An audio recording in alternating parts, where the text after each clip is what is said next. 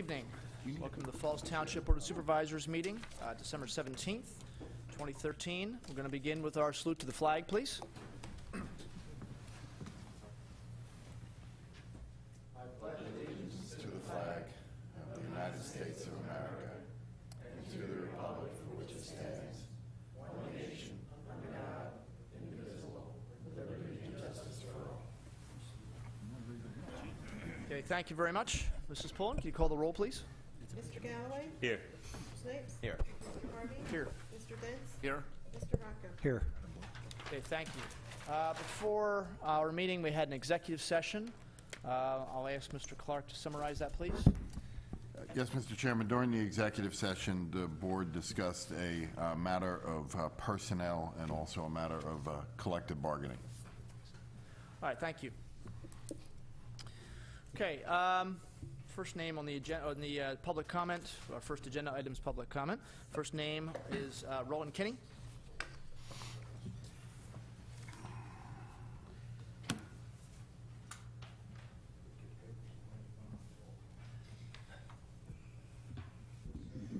Good evening, Roland Kenny, Falls Township.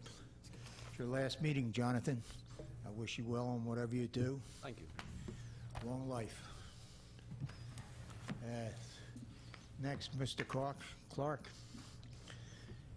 You took another job on. I hope you know what you're getting into. I do, but thank you. Okay? Those meetings are on Thursday night, Mr. Kinney, in case you Yeah, wanted to that's go to okay. that. I watch them all. I'm going to speak a little about the budget now because I don't want to get drowned out. I asked last meeting how much we had in the bank. I was told 30 million.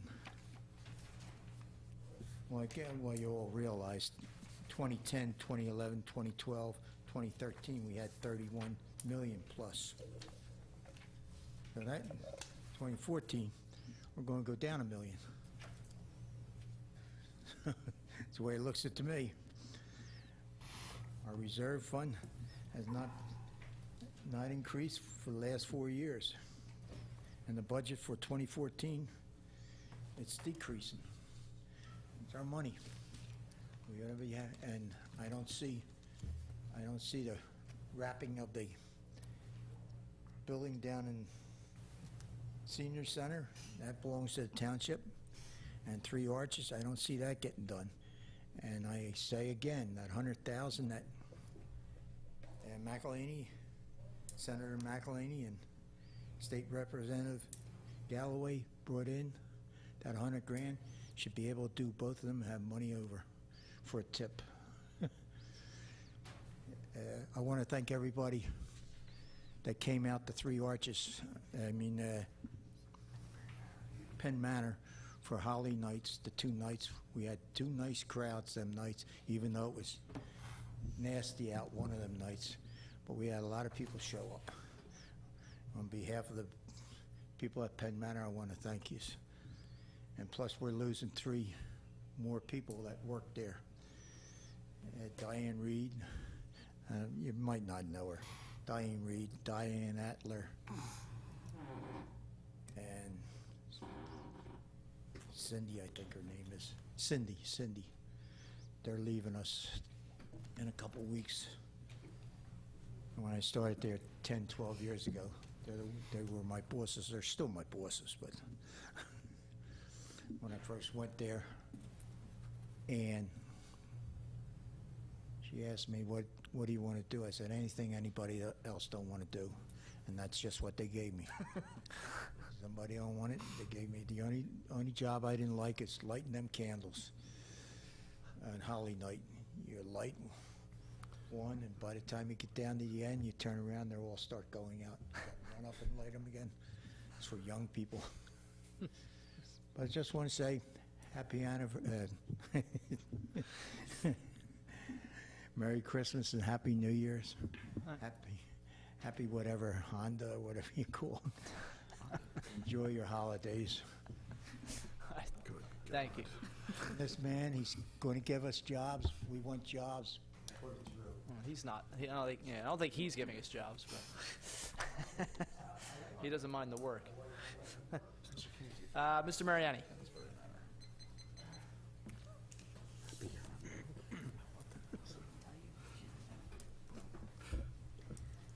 Well, we're getting to the season, so a blessed Christmas to everybody and our families, and peace on earth to men of goodwill. Now, I understand, and I've always supported the use of host fees for extraordinary capital expenditures, major repairs, and replacements. However, I've always said normal operating expenses should be supported solely by taxes and not host fees. Host fees, however, over the period of time, have become a major source of funding for our budgets. And as a result of that, and my attitude toward that, I've consistently urged this board to expand our tax base. This is something that's going to have to be done, whether you do it or not, but I do believe it's your responsibility to start that process. Now, there are a variety of revenue sources available to second-class townships. I heard what you said about the dock thing and the hotel, so on and so forth. But I've listed some that I believe are available to second-class townships. So if you would please take one and pass it down. Sure. Just have to go around Mr. Betts. Of course you do. And there's one for our manager.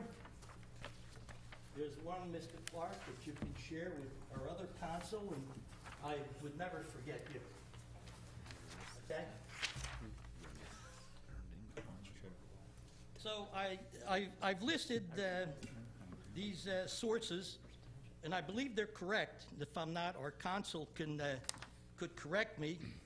And I believe that based on the demographics of our township, these 8 sources would result in millions of dollars in income, and what I would like to see them do is to remove our reliance on host fees. So when I listed them, what the revenue sources are, and I believe they're available to second-class townships. If I'm not, Mr. Clark and his associate could correct me, and the percentages of second-class townships that levy these sources. For instance, real property, and this is based on Pennsylvania, 98% use it, occupational flat rate, and millage 10%, per capita 70%, earned income 96%. If you go to the northeast of Pennsylvania, you'll find it's 100%, realty transfer 93%, amusement 5%, mercantile 1%, occupational privilege 49%. I think that using some of this to expand our tax base would increase or enable us to increase our reserves and move forward to the other plan that I would like to do, which is perpetual income program for Falls residents. So tonight, while you're approving our budget, please take a look at this, think about it, and I'd like to see you act on it. And again, a blessed Christmas to everybody, and peace on earth to men of goodwill. And Jonathan, I wish you the very best of everything, and I wish that God will bless you and your family. Thank you, sir. You're welcome, sir. Appreciate it. Thank you. Okay, thank you. Okay. All right, we certainly, I mean, there are quite a few taxes we have in the township. You know, the occupational privilege essentially is that the one? No, we have the Local service. local services. Okay. All right. So, okay, thank you very much. Other name on the list is Jim Prokopiak. Name from the past. I didn't know James was here. Good evening, gentlemen. Jim Prokopiak, Falls Township. Just wanted to come out. Almost forgot about the meeting, but I want to come out and say thank you to Jonathan for really 12 years of distinguished service. I think you've really done a great job. You know, I was there 12 years ago when you were You were. sworn in, and it was a completely different Falls Township. It was a place that was very contentious and very volatile, and we can talk about all the accomplishments that you've been able to do in the 12 years. But I think the singular greatest thing you've been able to do is really change the direction of Falls Township with some calm leadership, some introspection, some willing to bridge gaps to people, and really work hard. I never remember you raising your voice or getting involved in a dispute. You're always trying to be the calming factor on the board, and I think that was an important thing as you stepped into a board that was very different. So I want to thank you, and I wish you well. I'm sure I know I'll see you, but it's important what you brought to the table, and I appreciate your service, and I want to thank you. That's it. Have a good night. Thank you, Jim. Thank you, Jim. Okay. Those are the names on the resident sign-in sheets. Or any other resident who wishes to speak? No? Okay. The non-resident sign-in sheet, we have a couple names. Judith Franlin.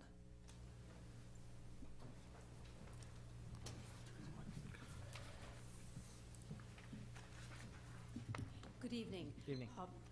Thank you very much. I'm Judith Franlin. I'm from New Hope, but I am here representing the League of Women Voters of Bucks County.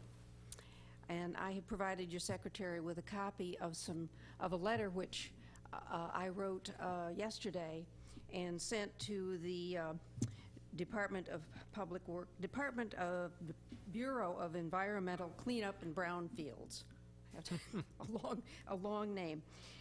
And it is with regard to the application for New Seaview LLC. Our league found out on Friday that that application had been posted and that public comments were due by Monday. That would be yesterday. So I've given you a copy of my public comment letter, and I just wanted to express some concerns that our league had. Obviously, we have not had time to get a lot of information. I believe you're going to be discussing it tonight, so we'll learn more.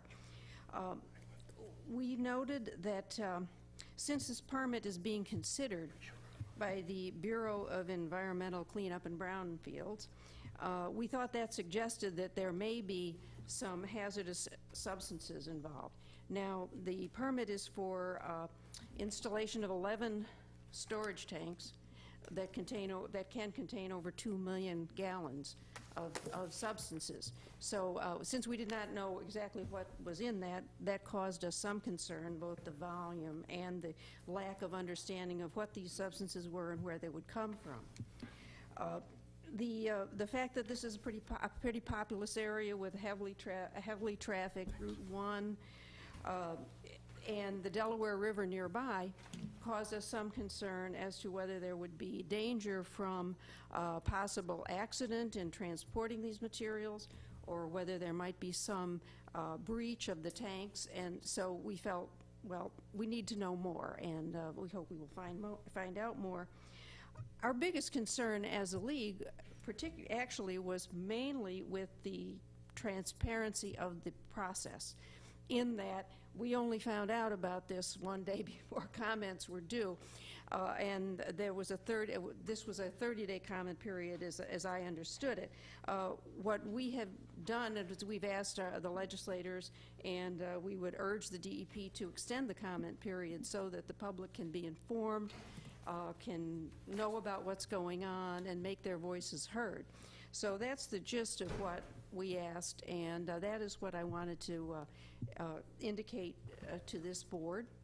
And I really appreciate the opportunity to have been able to come here and say that, and I hope you will take a look at our letter and consider these sources, because I think that the people of the township need to know what's going on, where it is, and what it might entail. And I thank you very much and wish you all good holidays. Thank you. Thank you. Winfield, is it Tatum? Is that right? Close enough. I apologize. Oh, that's all right. It's been mangled many times. It's Winfield Tatham, and I live in Holland. I'm a retired financial executive, and I have a list of questions that perhaps may be answered later in the evening or not, but that I would like to go on record related to Lubricycle.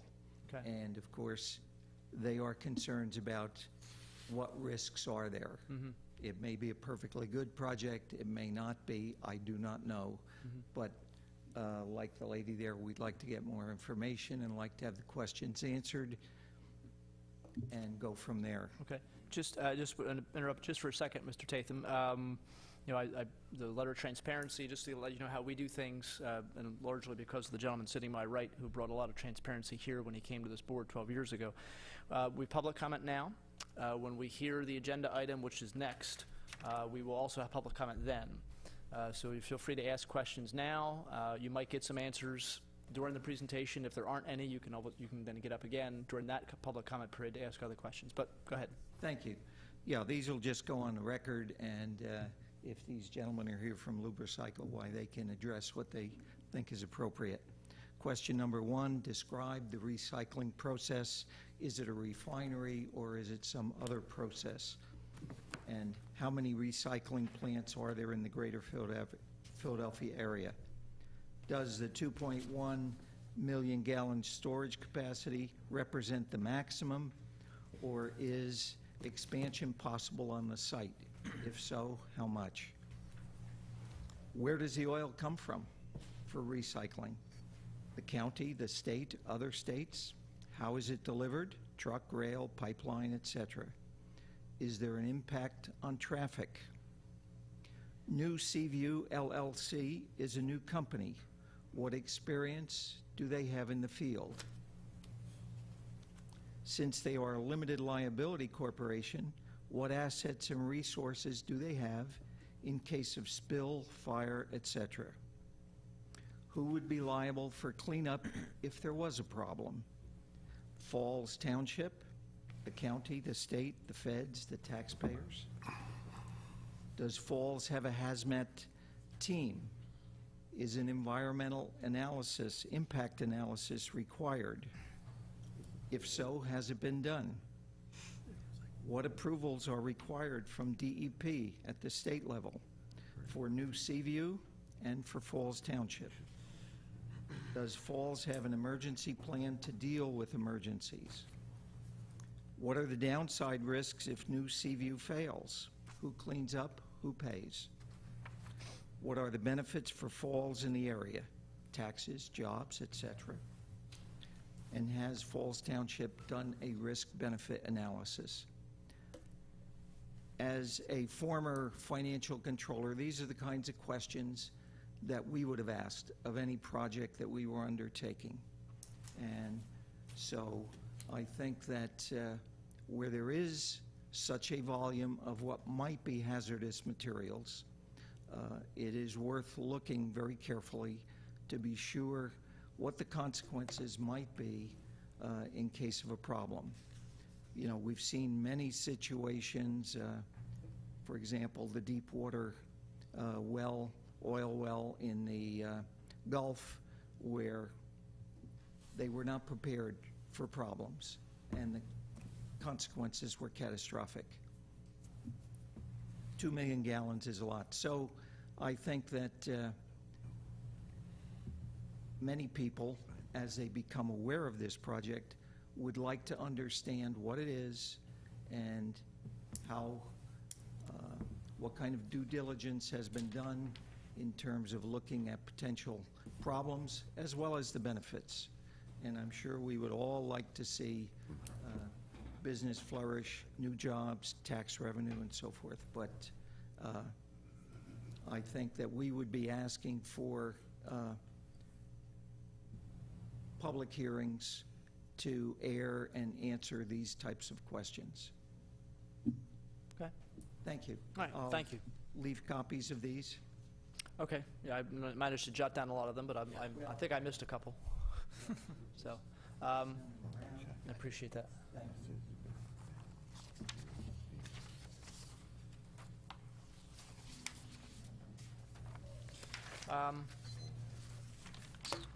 Those are the names on the non-resident sign-in sheet. Any others, non-residents?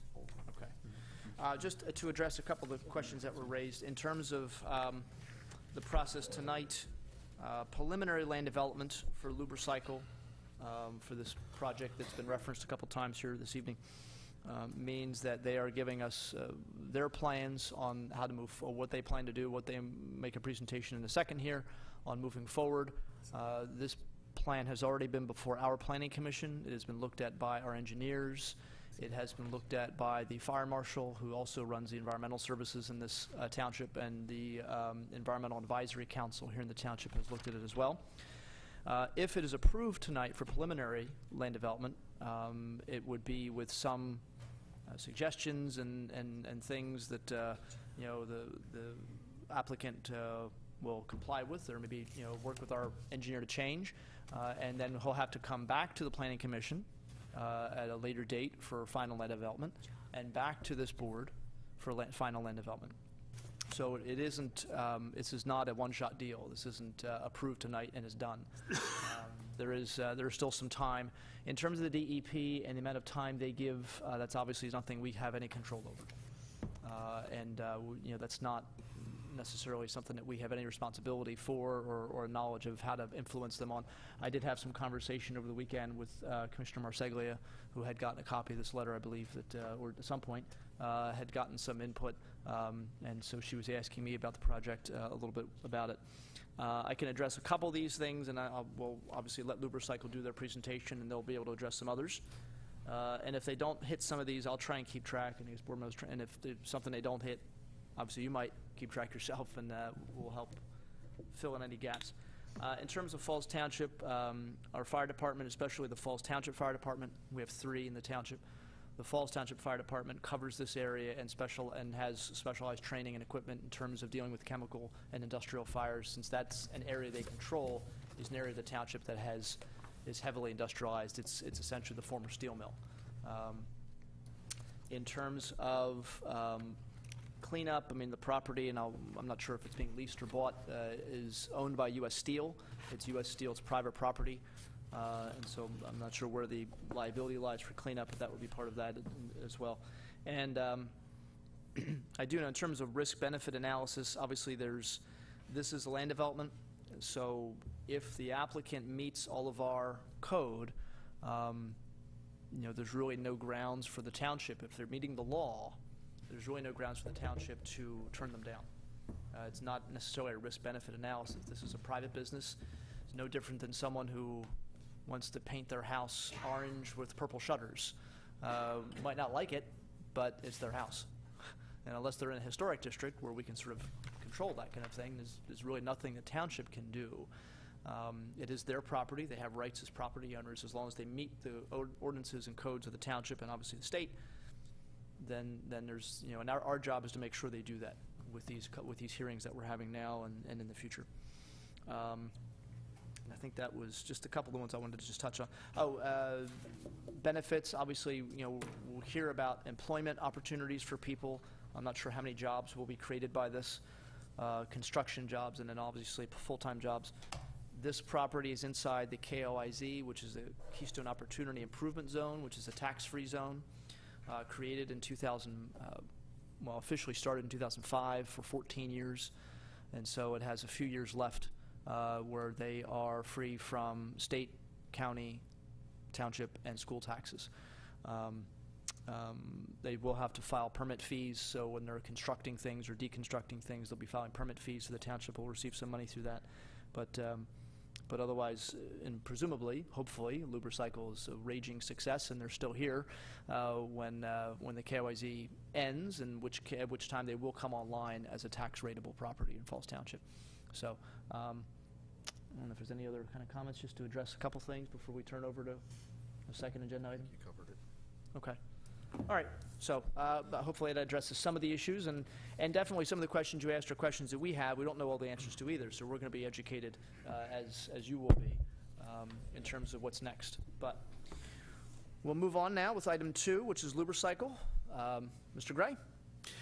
Yes, this is a preliminary plan of land development for Lubercycle. The applicant is New Seaview LLC.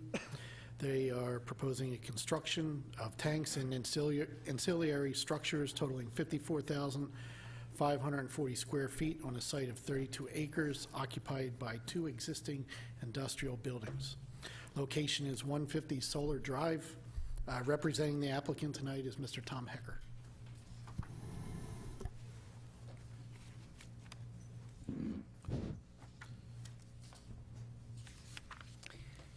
Members of the board, good evening. Tom Hecker on behalf of the applicant. We're here tonight, as you are obviously aware, to have the board consider the preliminary plan that has been submitted by New Seaview LLC. This is a recycling application in its purest form because it involves not only the recycling of a good property, but it also involves recycling of oil. And you're going to hear tonight from Bill Packer, who is the principal of the applicant, who wants to bring this operation to 150 Solar Drive. This property was, in fact, for a while, a brief time, I suppose, the headquarters for AE Polysilicon. That company closed. The facility there remains, so it's an opportunity effectively to put a vacant building back into operation and, in fact, expand the operation, as Mr. Packer will explain to you what's in store. We did not get a copy of the questions. If you have an extra copy, I'm going to have Mr. Packer, in his presentation, attempt to answer as many of those questions as possible going forward. Thank you. I appreciate that. So with that very brief background, I'd like to call Mr. Packer up. Bill will explain to you a little bit about his background and what it is that he's proposing to do and how he's proposing to do it at this location. Thank you. I appreciate the opportunity to present our project. Thank you very much. I know you volunteer your time, and I appreciate you doing that at this time of year. I'm very excited about this project. I've looked at any number of sites from New Jersey to Maryland to New York, and have always wanted to do something here in Pennsylvania. I'm a resident of Montgomery County.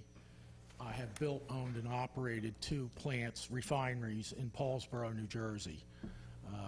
They operated at approximately 85,000 barrels per day, which is over 30 times the size of the plant we're currently proposing. Those plants ran crude oil, which as a feedstock are much more volatile and have light ends and more metals and more contaminants. What we're planning to do here is to take used motor oil that's currently in every one of your automobiles that you all have, trucks, buses, etc., collect that material, and rather than burn it as it is today at many public utilities and in boilers and apartment houses and other places that use industrial fuel oil, we plan to take that oil, recycle it, and put it back into commerce as a base oil for lubricants to remanufacture lubricating oils. So rather than burning this oil, we plan to collect it and recycle it through our plant, clean it back up, treat it, and send it back into commerce. Unlike many petroleum products, used motor oil or motor oil as a generic category is not categorized as a hazardous waste.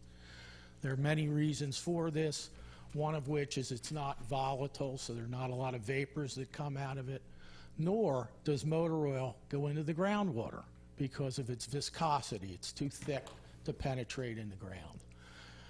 Some of the characteristics of our plant, I'll go through and describe the process we're going to use.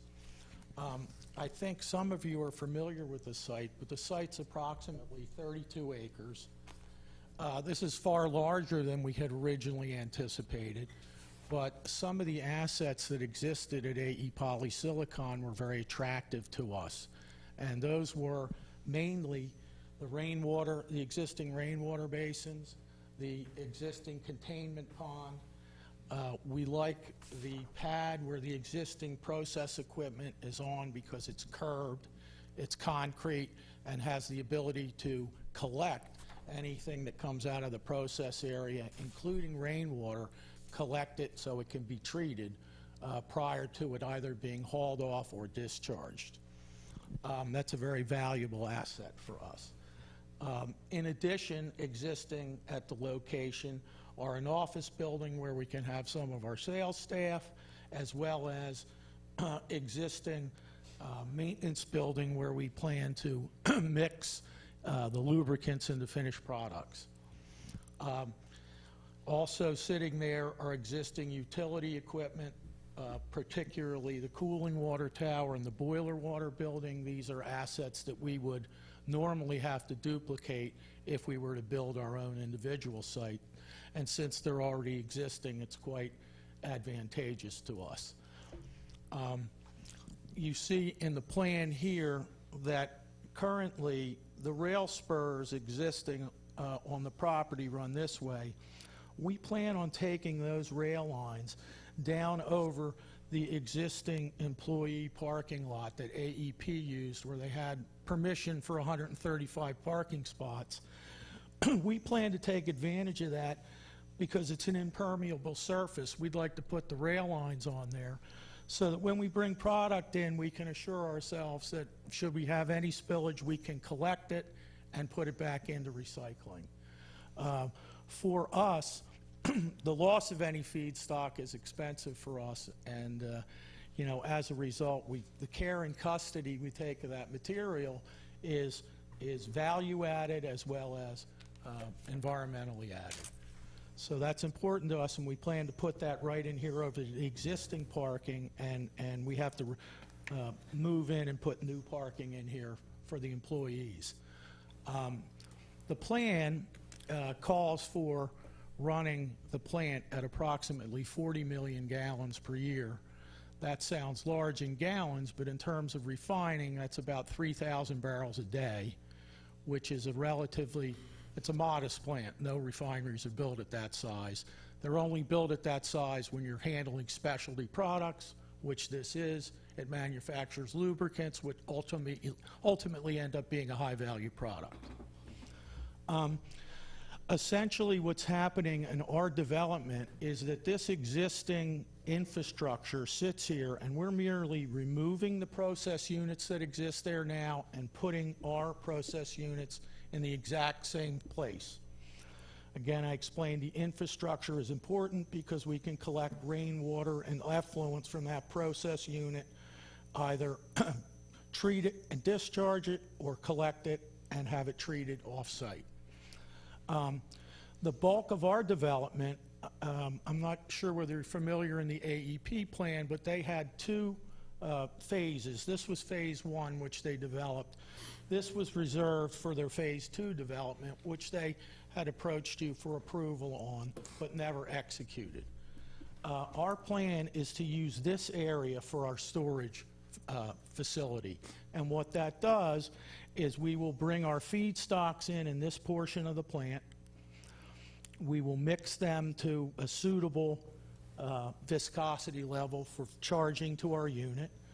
They run through our unit, and then the products come out into these various storage tanks over here. You know, I certainly understand the concerns that were expressed by some of the citizens. I would have the very same questions were I not as familiar with the business as I am. The storage tanks, as an example, sit on concrete pads that, with diked walls around them that are capable of containing catastrophic failures of the tanks. In addition to that, these are lined with liners that are impermeable, so none of that material can seep into the soil. Not most of the materials incapable of doing that. Yes, there are some of the lighter ends that are capable of doing that. Therefore, you have the impermeable liner, so that material can be recaptured. In addition, rainwater that falls into these impermeable basins is taken out, tested, treated, and discharged. It can't be discharged if it doesn't meet the criteria that exist in our permit. Another thing that we found attractive was that the utilities provided to this site, there was an existing utility agreement that AEP had with U.S. Steel, so that we could assume some of those obligations by U.S. Steel to supply gas, water, as well as the obligation to take discharge waters and treat them in their effluent plant that exists on site.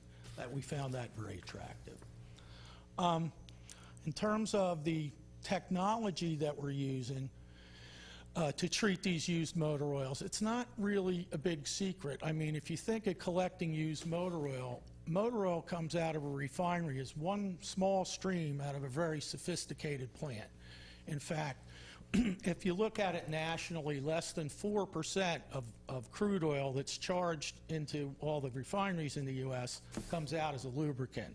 So it's a nice thin stream that exists with you know, the same boiling point. It's a very good stream for using in cat cracking and or cleaning up the dirt and things that are put in your crankcase, clean that up and put it back into commerce. So that's an exciting aspect of our project. The technology we're using is really very well known. It's been used for 30 years. A plant very similar to ours started operation in 1985 out in San Francisco. There's a large plant in Chicago that operates at 3 times the capacity that we're planning, using the same technology. But it's a technology that exists in other refineries.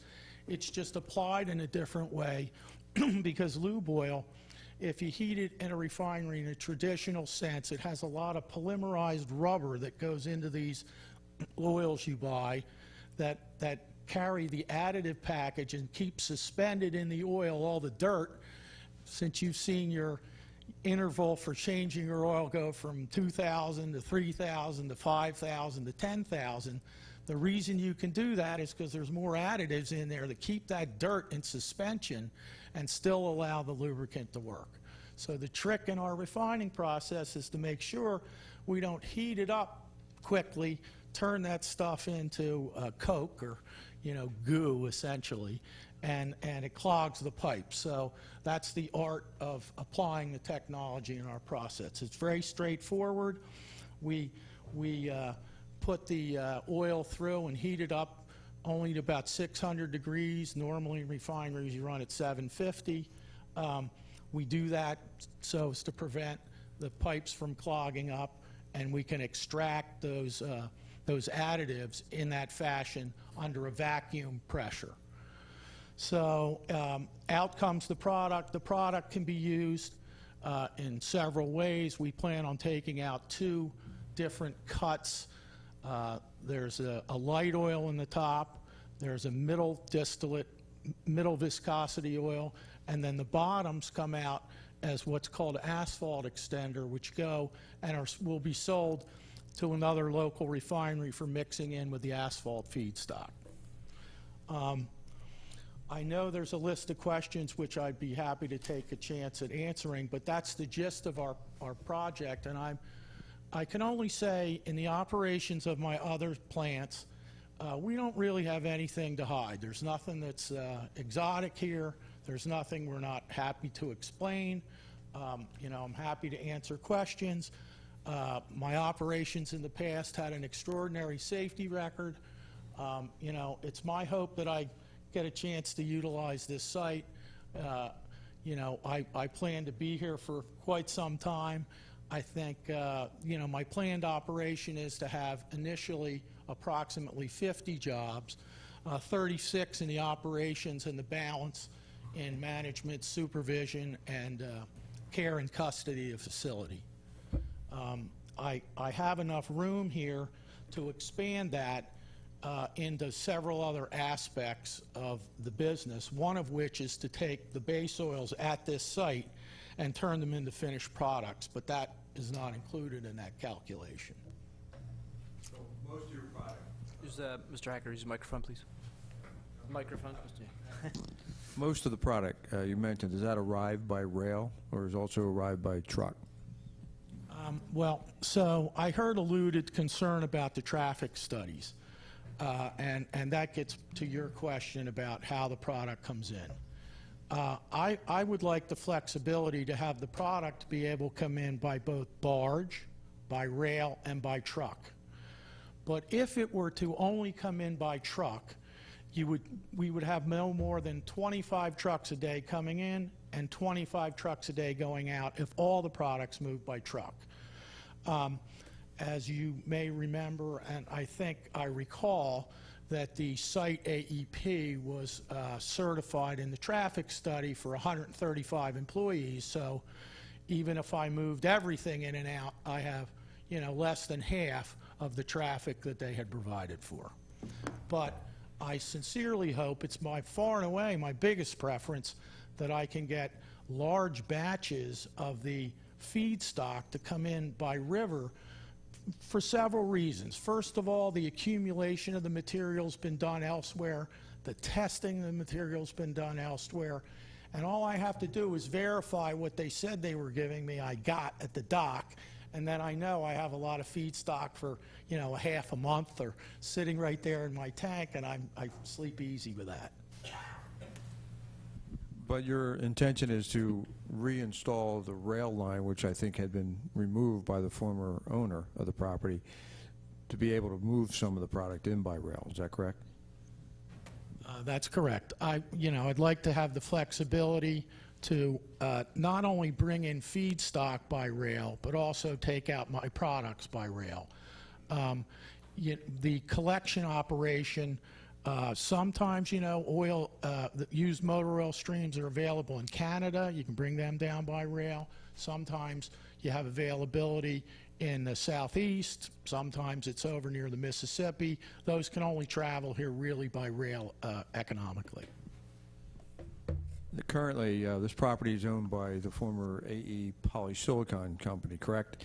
Is New Seaview purchasing that property? And the reason I ask that question is that in the event all these safety measures that are being installed and will be required by DEP fail and there's a spill, who's responsible for the cleanup? So, yes, New Seaview is purchasing the property from AE Polysilicon and will be the fee owner of that ground.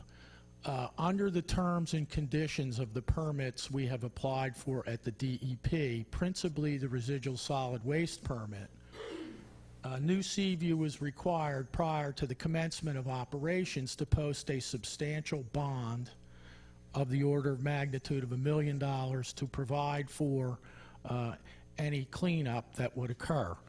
Obviously, catastrophic cleanups are covered by insurance policies, which we're also required to have from both the department and by the financing vehicle to the refinery.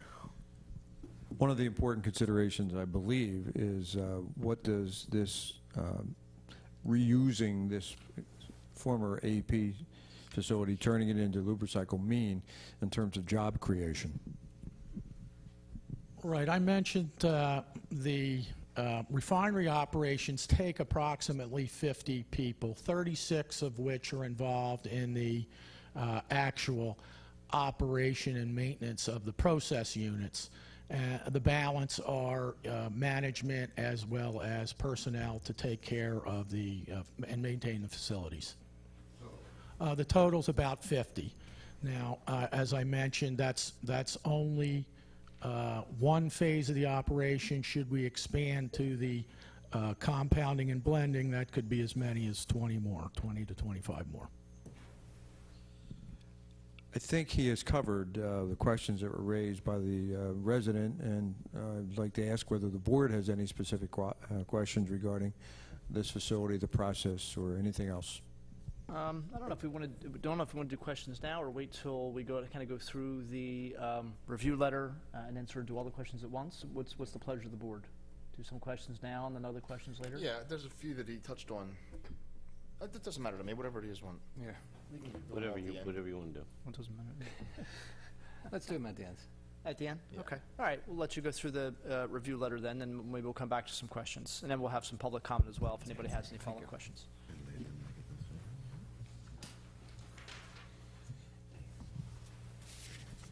I have before me, gentlemen, the proposed resolution, which I received from Township professionals, which incorporates the terms of the review letter of the Township engineer dated December 12, 2013. I'll refer to the resolution because I think everything is sort of summarized, if that's okay. The resolution, as the review letter, broken into a couple of different components. The first dealing with the zoning ordinance, section A1, simply notes the requirement that the ordinance states that vibrations, fumes, vapors, gases, storage, and disposal of waste should meet the standards set by PA, DEP, OSHA, and any other federal, state, or county agency. The applicant will provide documentation that indicates compliance with these standards. Obviously, that's a will comply. And that process, by the way, as mentioned by Bill, is underway with the DEP. We are currently in the comment period. Item number 2 references section 2942B1 about the requirement for a clustered planting as dense plant material not less than 4 feet in height to be maintained and provided between the off-street parking areas and any lot line or street line. I was advised by our engineer, who, by the way, couldn't be here tonight because of the ice in the upper part of the county where he is currently located, but I'm told that this was an item when this property was created, when it was subdivided, that the applicant paid a fee in lieu of non-compliance with this item, and I believe the township found it appropriate. So I'm suggesting that that issue has been addressed when this property was previously subdivided. Item number 3 talks about the performance standard requirements and the documentation that's required for demonstration that the operation to be in compliance with these standards. That's a will comply item. Section B relates to the subdivision and land development ordinance 19137B, the requirement dealing with the design details and practices specified in the Falls Township ordinance for curbing meeting those specifications. We've asked for a waiver from that requirement, as this will be curbing that's installed on private property. Section 19137G4 references a waiver request relating to the tree requirement for parking areas for every 6 parking spaces in a single row, 1 tree of 1.5 inch caliper minimum every 12 parking spaces and double loaded rows of parking. Although this waiver was previously granted with the prior application, as noted by Mr. Packer, we are effectively changing the parking. We are eliminating, there was a substantial number of spaces. We are relocating and reinstalling the rail line and adding, reinstalling 53 parking spaces, I believe is the number. So that is an item that we would offer a fee in lieu of compliance, since we are in fact disturbing that area. I believe it's 10 trees, and I think it's $250 a tree, so we'd be happy to pay a fee in lieu of providing those trees. Section 19144C3 deals with the requirement about the slope, 1.5 horizontal to vertical. That's a will comply item. Our engineer will resolve that with the township engineer. Section 19148 is the street tree issue about the street, and I believe it's the same requirement that was in the zoning ordinance. And again, that was an item that was addressed when the property was subdivided. I don't know that anything further needs to occur there. 19152, erosion and sedimentation control requirements subject to the Conservation District and DEP approval. That's a will comply item. Item number 6 deals with section 19162B, requesting a waiver from the requirement for curbs to be provided along the streets that front on a land development. Again, that was one that was previously granted for the AEP Poly property, and we're asking for that waiver. 19178B6 is also a waiver dealing with the scale of the map and the locations in relation to adjoining property within 1,000 feet, so we've asked for a waiver. And 8 deals with 19178C2. It's a partial waiver with the names, location, street widths, et cetera, within 200 feet of any property. Mr. Sullivan, did you receive an aerial on that? I'm sure we did, yeah. Yeah, I thought you did, so. So the reason for it's a partial waiver because we'll provide the aerial.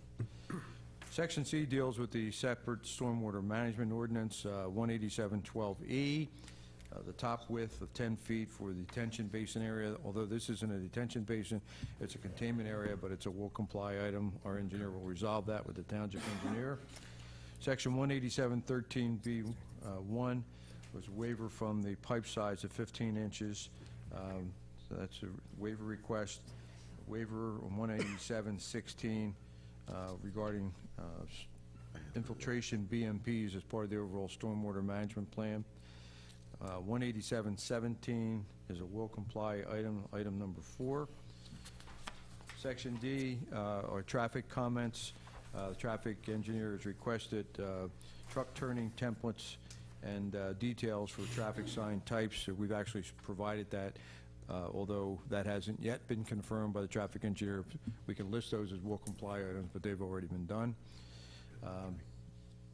Under Section E, general stormwater management requirements, item 1, requesting detail of the proposed containment inlets with gate valves, will comply.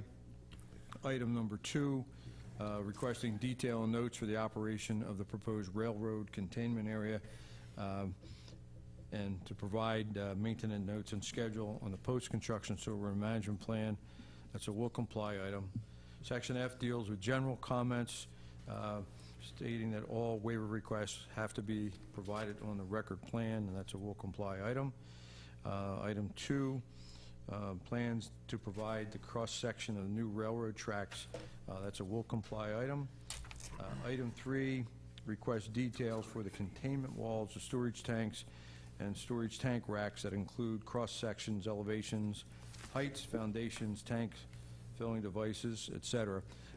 That's a will comply. I talked to Mr. Sullivan about this. We're going to add a note to the plan to indicate that those details will be provided with the building permit application. That will all be shown on the construction drawings.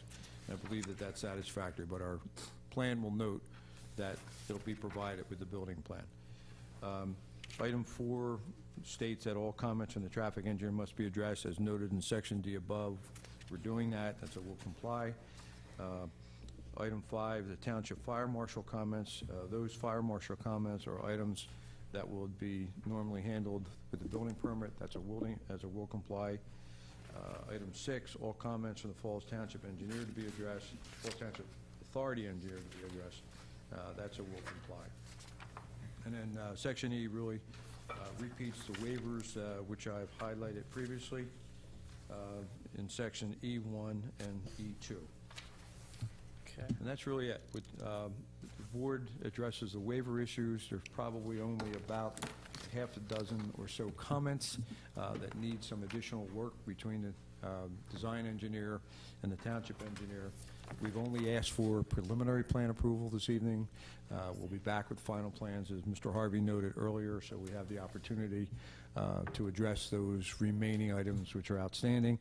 The use is a use which is permitted in this MPM district. Right. And of course, the property is within the U.S. Steel complex, so it's certainly consistent with the uses in the surrounding area. So we think it's a good application. We all talk and hear about recycling, and this is an opportunity to have a top-notch recycling facility in the township, and again, to effectively make use of a property which has been effectively closed, or a building and operation which has been closed and shut down. So that's pretty much it. Any questions? We're happy to try to answer them. Just before I turn over to board members for comment and questions, and then we'll go to public, I wanted to see if you were, we have a copy here, Bucks County Department of Health, a letter dated October 16th, 2013 with some I did not questions. receive that, Mr. Harvey. Okay. So. This, I think, was sent to the DEP. Has 6 questions on there, 2 of which you've sort of answered just in your the 2 presentations. I just want to, I'll give you a copy of this. The first 4 I'm kind of curious about.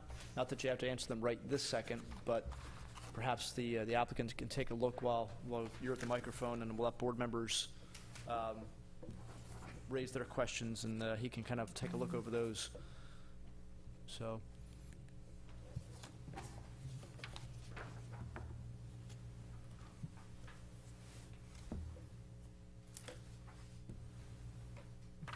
We'll turn over to board members. Mr. Galloway, comments or questions? Yes, I was actually studying the questions drawn up by the Department of Health, especially questions number 1 and number 6. Number 6, it talks about containment dikes built around your storage tanks. How large are the storage tanks, and how many?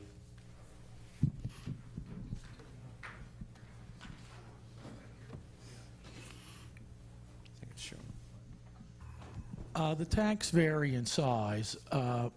They're typically what we do is when the feedstock comes in, we put them in relatively small tanks, about approximately 15,000 gallons, while we test and verify that what was represented was in those trucks, tank cars, is in fact true. We hold that. So that's initially how we handle the product. When we feed the unit, we have 2 tanks that are approximately 1.2 million gallons each, where once we've certified that the product is indeed clean, we put that into the feed tank, and then we alternate back and forth. When we have a tank that's actively feeding the unit, we don't like to put in any new product into that tank.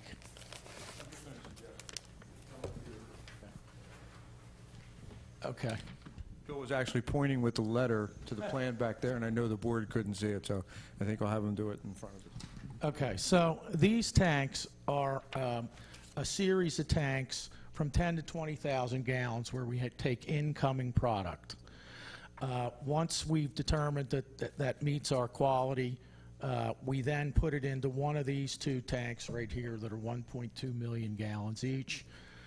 The reason we have 2 is we don't like to put into a tank that's actively feeding the unit, we don't like to put new material. And then, because once again, prior to switching from the active feed tank to the waiting feed tank, we test to make sure that it's exactly what we want at the right viscosity. So those are by far and away the largest tanks. And then we have tanks for processed water, and we also have tanks where we can take off-spec feed for whatever the reason. Maybe it has too much water, maybe the viscosity isn't right, maybe it's the wrong mix to make the products we're trying to make, in which case we test it again and we can decide whether we can use it or we have to have it taken away from the site. These are our storage tanks over here for our finished products. They vary in size from typically, these are about 45,000 gallons each for the blending tanks, and they go from 875,000 gallons. These 2 are 26,000 gallons, and the product tanks over here are 500,000 gallons, 625, and 260. So the tanks vary in size, and the reason is that certain of the products come out in different percentages, so that's why we have tanks that are different sizes to accommodate those products. I think Mr. Galloway also asked about item number 6 on that letter. That was item number 6. On item number 1, you seem to have addressed that. So if it doesn't meet your criteria for what you need, it's not because it's a hazardous waste. It's still motor oil, but it's just not up to spec for what you want to do. That's correct. The viscosity can be off. Sometimes you can adjust for that by mixing other product in, but you don't want to put it in the active feed tank. So you hold it there.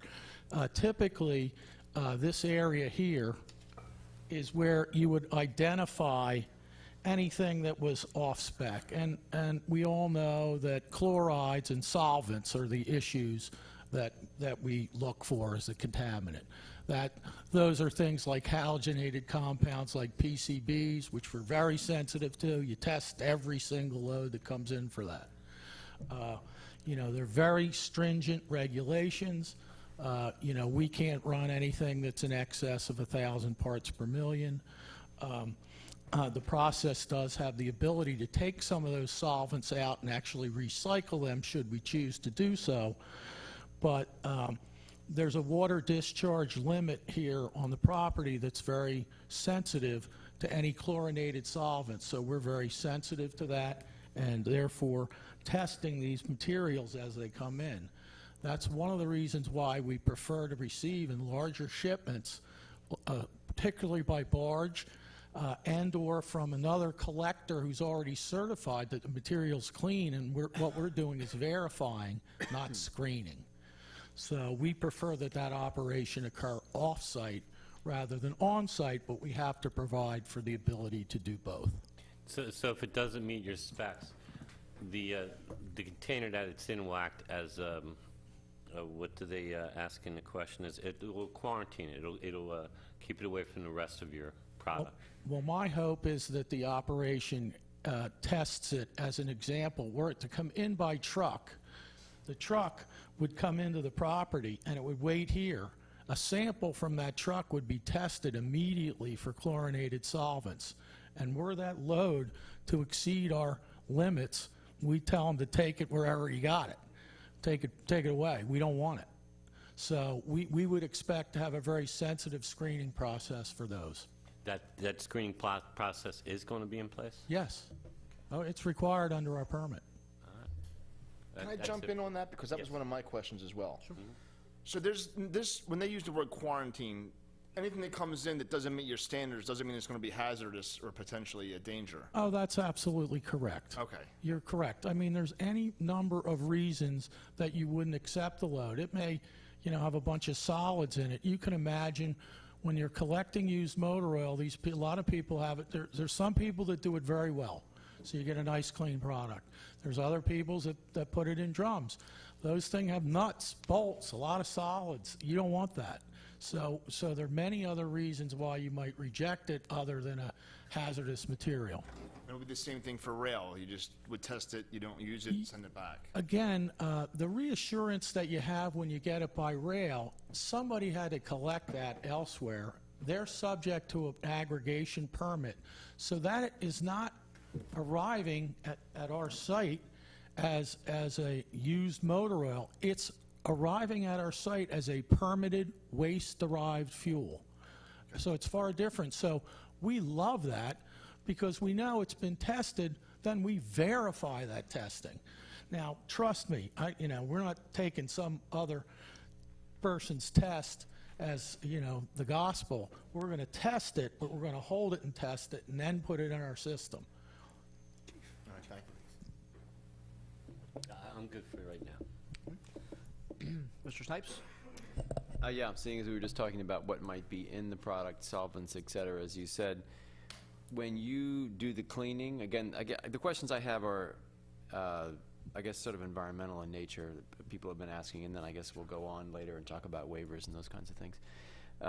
When you clean it and you say you're removing solvents, et cetera, what happens to those, I'm going to call them waste products, that I know as it comes in, it's kind of a waste product, but you're going to recycle it and use it. But what you take out that you don't want, the impurities or whatever you want to call them, that becomes a waste. I'm just going to call it a waste product. What do you do with those, and how are you protected? All of the products are recycled. So when I say, it comes out into the asphalt extender, that product is ready for commercial use. So typically, that's where all the metals and any solids find their way into that.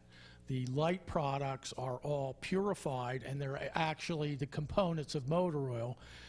Obviously, in some of these waste oils, you get a little bit of gasoline and you get a little tube oil, but that's a commercial product that can be sold either for agricultural use or to a refiner to upgrade into his motor fuels. So everything you're extracting has some saleable value that can be sold, or it's going to be moved out as a product to someone else. Absolutely. That's true. Now, when we run, if you put 100 barrels into the plant, 5% of it comes out as water and light engine fuel. Even that fuel, that light gas, we take and recirculate that into the firebox and we burn that. those emissions out of the heater are then scrubbed through a thermal oxidizer and a caustic scrubber to be cleaned. We felt as a recycling facility to have the air emissions as low as we possibly could with state-of-the-art technology. So were you to burn this used motor oil, you would generate 100 tons of volatile organics. In our process, it's 2.4. That was my other question. When this feeder product, or whatever you were calling it, arrives, it's already in a form that it could simply be burned as a fuel somewhere else? Yes, it's certified by another collector as a waste-derived fuel. Okay. You mentioned ultimately you'd be interested in having the product come in by water. Could you just describe, at least in general terms, the environmental protections that would protect in case of spill? And also, since you mentioned that this product is so viscous it doesn't really seep or infiltrate into soil, how does it act in water if there were to be a spill? Well, I think we're all familiar with, the marks we see on the pavement outside. Some of that's, when it rains, some at a gas station, some of that's gasoline, but some of that's motor oil. So motor oil does float. It's gravity, it's lighter than water. So it floats, and that's why it doesn't seep down into the groundwater. So that's point. I mean, that's just the nature of it. And if things are brought in by barge, what are the basic safety procedures to keep accidents or spills from happening? Sure. So I will tell you that this material is coming into the Port of Philadelphia right now by barge. It's being shipped from New York Harbor into the Port of Philadelphia and being used by six oil sellers in the area as a cutter stock to, bring the viscosity levels of the fuels they're burning to the right level. So it's in the harbor already, and it's typical protection that you have when you handle oil products. As an example, when either loading a barge or offloading a barge, typically you have a boom around it, so that should there be a catastrophic spill, it can be contained immediately by that boom, and then you send a vacuum truck down and they can suck it out immediately. So that's typically how the material's handled. The barge isn't, I'm sorry. No, go ahead. It's not going to be the size of the Exxon Valdez, right? No, don't forget, in terms of oil shipments, this plant is, a Tonka toy. It's very small. So, the refineries at Marcus Hook and, over in Paulsboro, they'll run at 300,000 and 400,000 barrels a day. This is 2,500 barrels a day. So the ingress and egress of products in petroleum sense are quite small. Now, that doesn't diminish if you get oil and water, it's still, no matter how much it is, you don't like that. So the point is that the infrastructure exists to handle that today, and we're doing that in a fashion that is exactly identical to how it's handled elsewhere. Thank you, Jonathan. Can I real quick on that same topic? So there are 55-gallon drums that are coming in on these barges, or what kind of containers are you offloading? Oh, I'm sorry, no. This is one of the reasons we like to get the barges. If we get a barge load of oil, it means some other aggregator, some other collector has brought in, hundreds of small trucks, put them in a tank, tested the material. He then loads it on the barge. He gauges how much he's put on the barge. He sends those tests to me. The barge steams around from New York. I get it a day later. But I know what the characteristics of that oil are. I don't offload that oil until I've tested it. And I love getting it. It typically will ship in 20 to 25,000 barrels per barge load. Sometimes you can get larger than that, up to 50,000 barrels. So how do you get it from the barge to your plant? So we have several offers, one of which is from Kinder Morgan to give us a tank down at the port that was formerly used for six oil, and they would refurbish that. We would be able to bring in by barge to that tank and then truck over to the plant. We also have terminal operations that are available to us in the Port of Philadelphia, specifically down on the Schuylkill River, that we may use as our barge facility, in which case we will rail or truck up here. Okay, that's all. Thank you. Sorry, Jonathan. Yeah, you mentioned rainwater and possible contamination of rainwater. How would that happen? Just in you mentioned the impermeable basins, I guess, for spill containment. Is that the only place where rainwater would become contaminated? And do you ship it out, or do you treat it on site? What you have in any petroleum terminal storage facility are valve stems that are susceptible to leak. So, or a valve or a tank cover and so forth. So, from time to time, you do get visible sheen in the rainwater, but that doesn't mean that the water is contaminated. So, when you can either vacuum the sheen off, or you can discharge to a level where you're confident that it's only rainwater. And so this is assuming that all the rainwater is being collected at a certain point. Anything that could have been contaminated around impermeable surfaces is being collected. So as an example, that's one of the things I explained in the process area, right? That has a lot of valves and so forth in there. So that pad is concrete, so it's impermeable.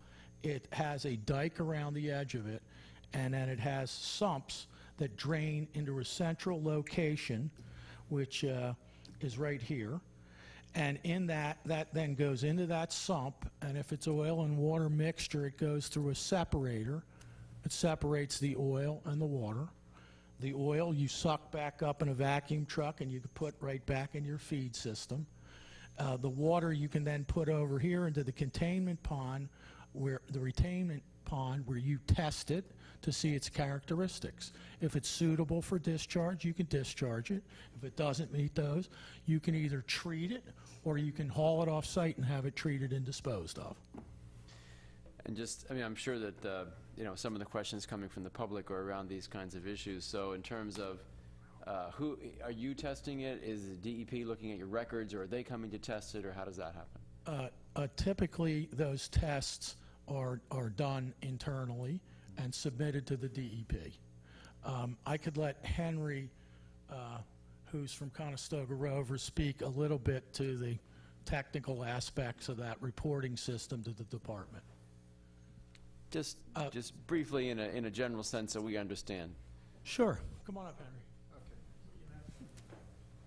Yes, I'm Henry Alexander. I'm with Conestoga Rovers and Associates, and we're preparing the permits for the new Seaview operation. The permit which would apply would be the stormwater permit, which is an National Pollutant Discharge Elimination System permit, or an NPDES permit.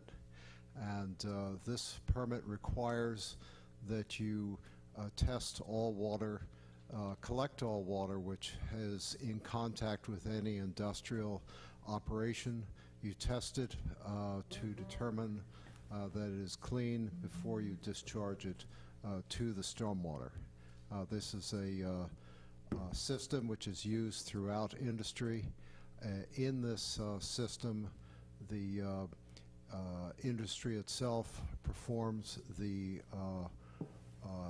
testing after a rain, and they will from there keep a record, and the record is put into the NPDES stormwater permitted pollution control plan for a 3-year period, and the DEP comes in and takes a look at those records. Okay, thank you. That's what I have for now. Okay. Mr. Dents? Yeah, we covered most of my questions. This is definitely not hazardous waste, you said, so this can be trucked in right now, and this is running up and down our roads, even if it's not coming to Falls Township. It's my belief that in the township you currently have 2 of these operations operating. One is Heritage Crystal Clean, and the other is Safety Clean, where they're bringing this material in and doing this operation exactly as we contemplate it today. So there's no new hazard for the township as far as traffic? No, there is not. I mean, I really believe this to be a very safe, clean operation. It's designed that way. It is far, far safer than the exotic refineries that you hear, although it is a refinery. I'm not denying that. But it's a good operation, it's a clean operation, and the township will be proud of it because it's not, you know, you don't see a lot of slop sitting around. These places are incredibly clean and fun to look at. You know, I happen to get a kick out of it, but, you know, I mean, I like touring that industrial site. But, thank you. I have a question then for our township engineer, Mr. Jones, or Sullivan, I'm sorry. Under the stormwater management ordinance, the waiver for the 15-inch storm pipe, can you comment on that? What are we waiving it so that they can do? You're allowing them to use the smaller than 15-inch in certain areas, not in the containment areas, but in other areas of the site. So it's not a problem? It's not a problem. Okay. That's all I had. Mr. Rocco? Yeah, I'm excited about the 50 jobs that are possibly going to be created.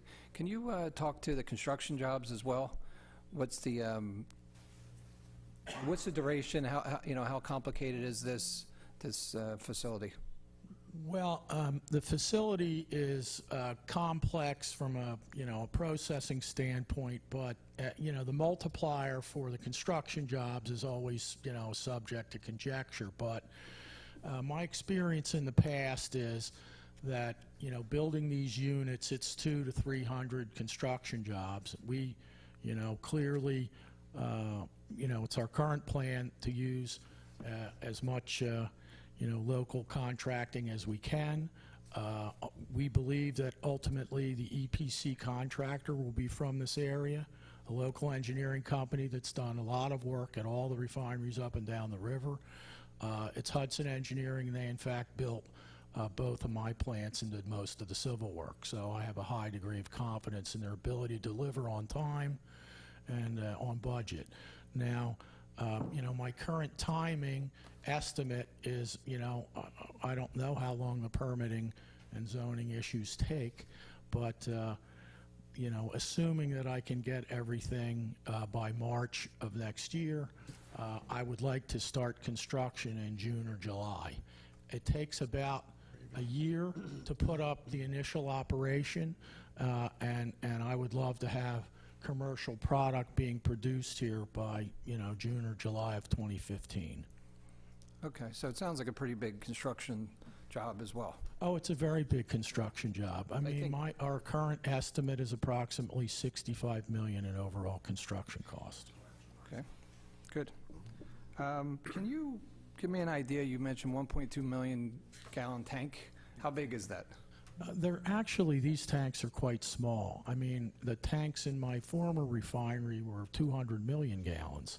So these are relatively small. None of them is in excess. I think I have the dimensions in here. So, yeah, the plan has... Your idea is small and ours aren't the same. Yeah, I think it says 78 feet in diameter. Yeah.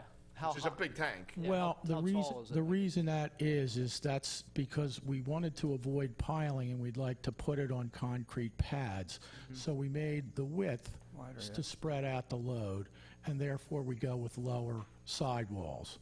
So, I mean, existing on the property, you have the towers that are up 135 feet. We don't expect our towers to be anything above 100, and our tanks will certainly be below 40 feet.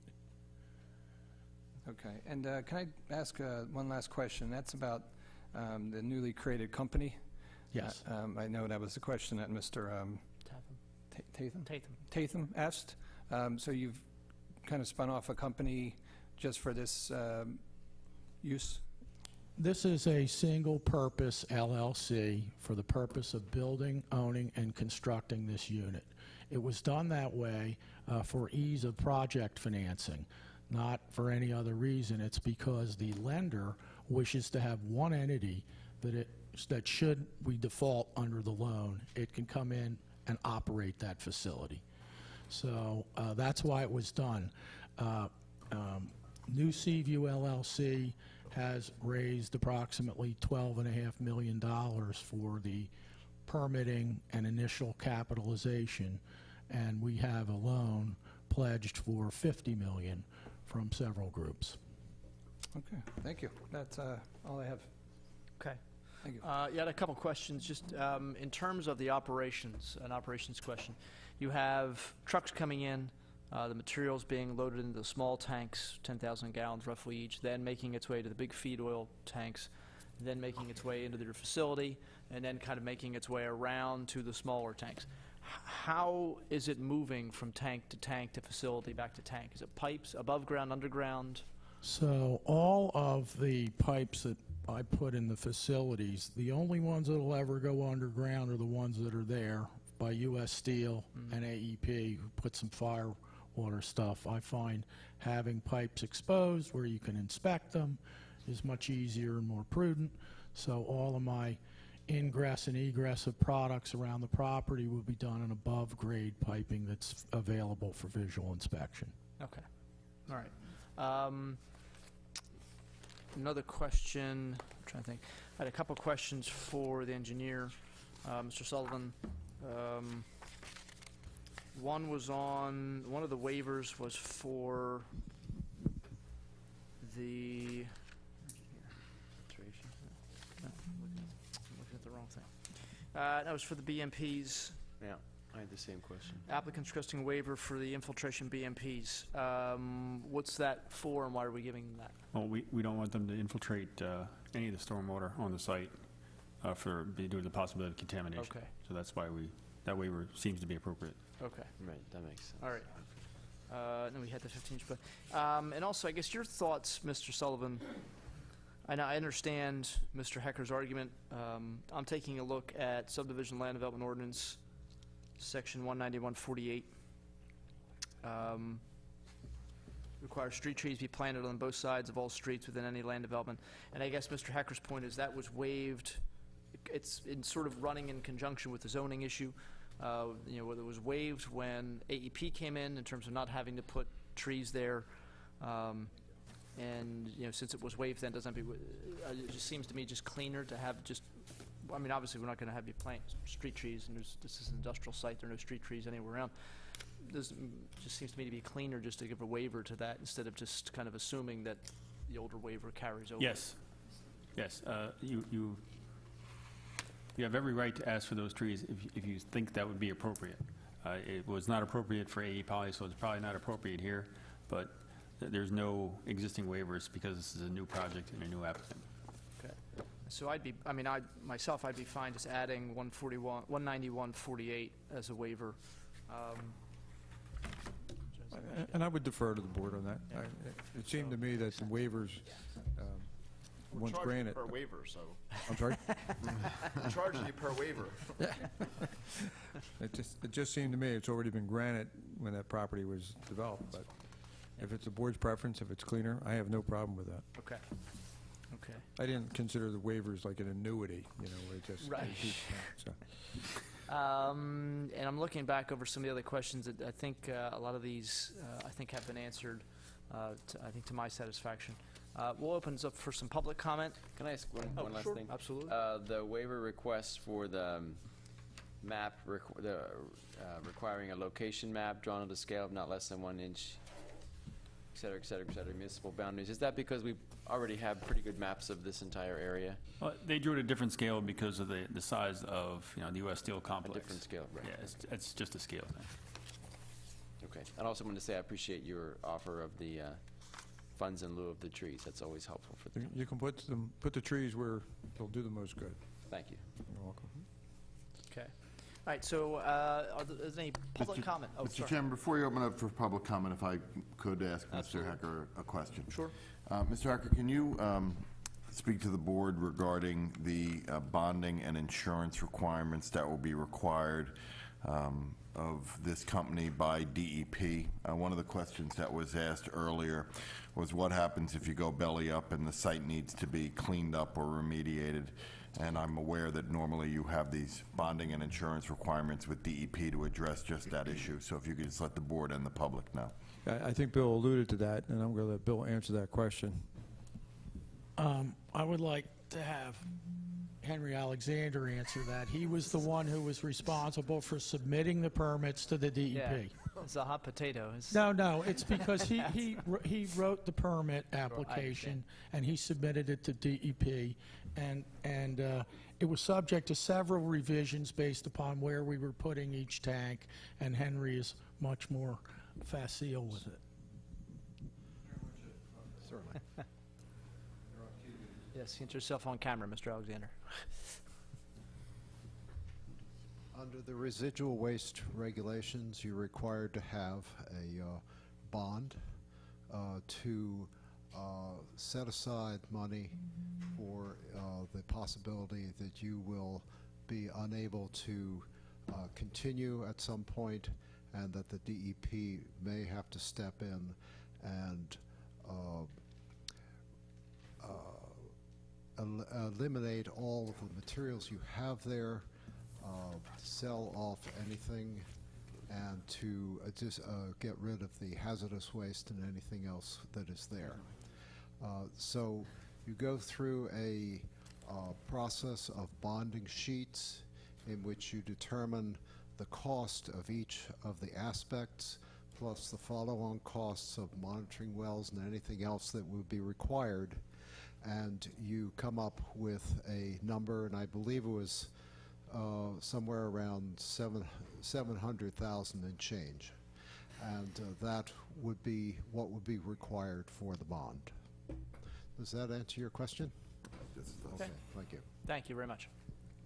All right, is there any public comment? Questions? See one hand. Is there a motion to open public comment? So moved. Second. All in favor? Aye. Aye. Opposed? Ma'am? Yeah. Come to if you had a question, sure, you can come to the microphone.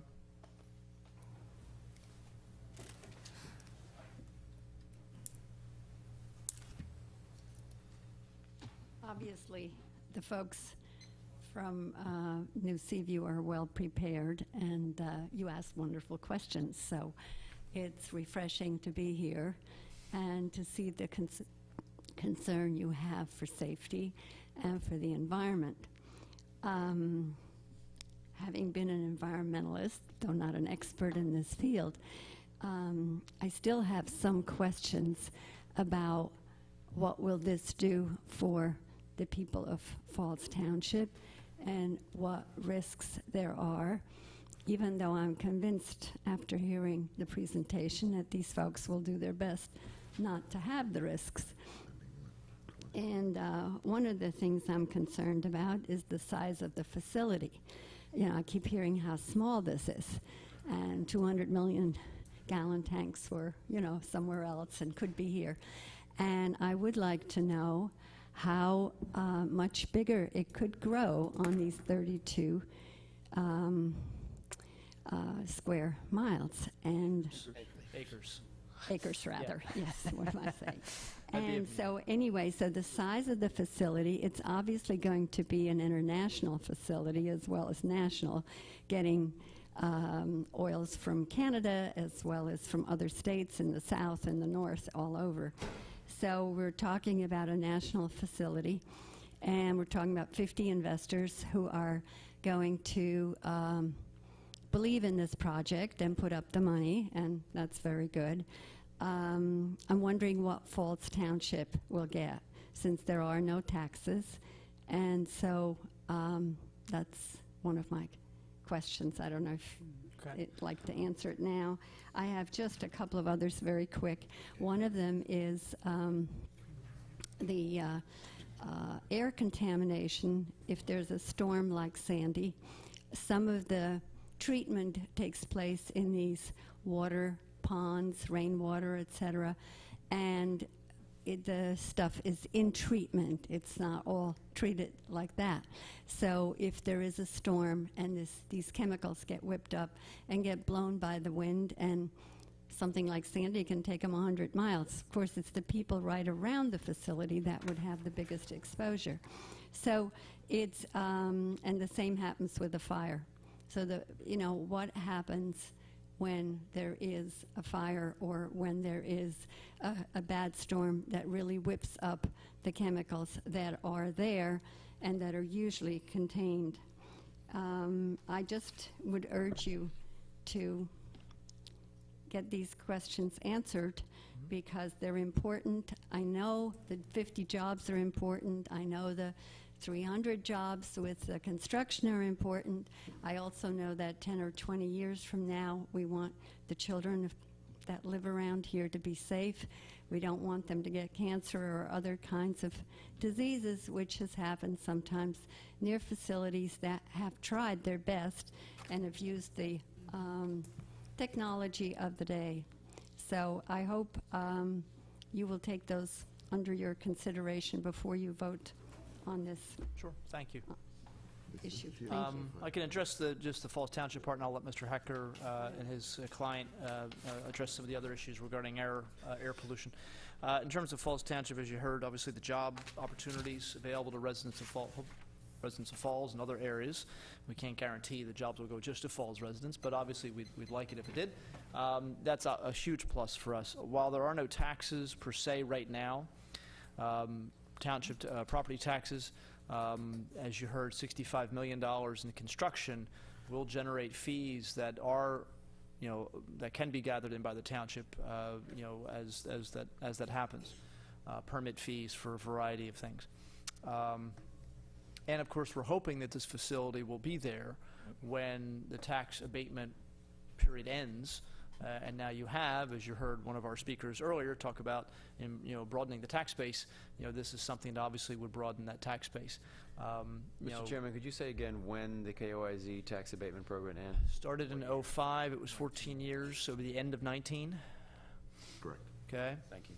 So, and just in terms of, those are the benefits we're looking at, and this board is very conscious of the fact that the more properties, the more businesses we have going into that facility, it attracts others.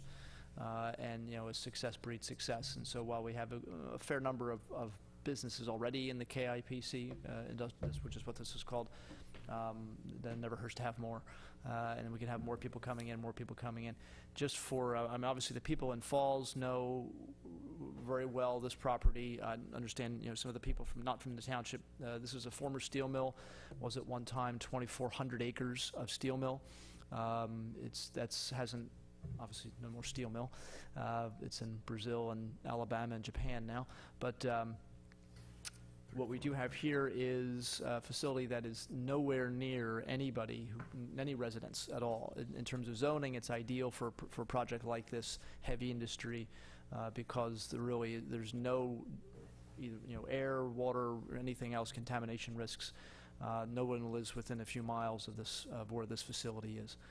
And so obviously that's a benefit that we feel is important. This certainly, we have a facility, a potential business looking to go into an area with other kinds of hazardous materials, you could argue, in a more residential area that we're fighting very strongly against. We don't really think is a good idea. This is perfect for the location in terms of zoning. I'll turn over to Mr. Hecker and his client with regards to the questions about air pollution. Obviously, I can't answer those. Well, I think I understood the question on air pollution regarding to a storm condition. In general, the air pollution or the air emissions from this facility are deemed to be a minor source under the regulations of the DEP. What we've done to even minimize that is we have treated even those minimum emissions to the highest level we're capable of. Typically, my other plants have gone through storms of the nature of our most recent hurricane, and the biggest thing that's at risk are the tall towers. Our towers are designed to go well in excess of the forces of any of the local storms by code. And that code wasn't established by the DEP or by me. It's established by the American Petroleum Institute, who sets standards for refineries. So you can build to a less substantial code, but I have deemed it prudent to abide by those codes for exactly the type of catastrophe you're talking about. As to, catastrophic storms with stormwater, it's my belief that we designed the system here to allow for 7.5 inches of rain in 24 hours, which would be proximate to what is the worst ever experienced in the area. As a matter of fact, it would be able to handle substantially more because the tank dikes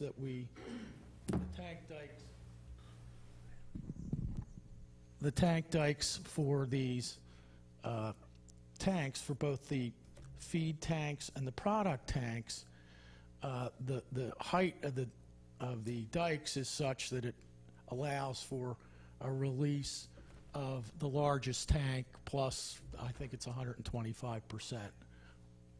So it's more than substantial to take a serious deluge.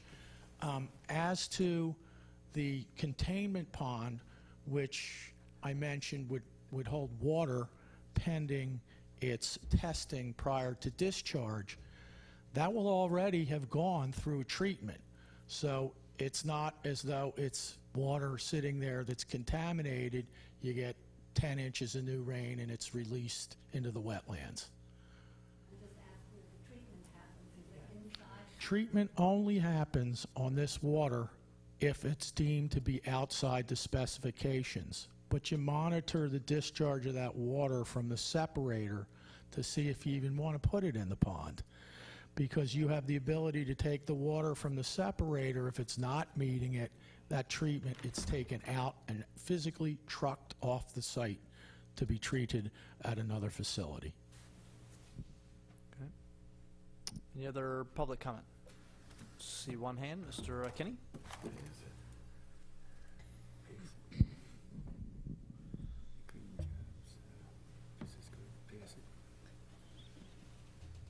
I really think you had enough discussion on this thing. Let's pass it and give this guy the okay to give us jobs. Okay.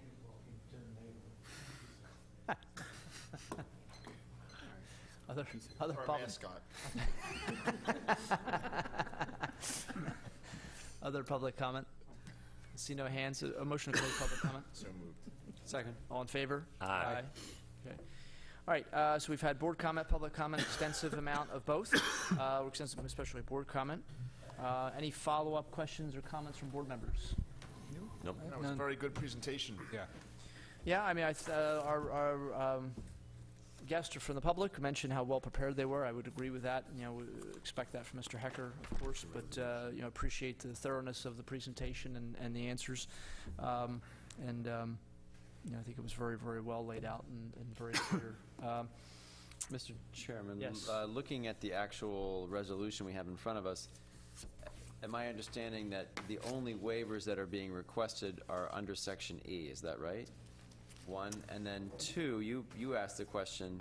But adding one of them, correct? Yeah, yes. Previously granted should Yes. be re-mentioned. Section E kind of summarizes all of the waivers that were sort of laid out throughout. I mentioned adding in, was it 19148?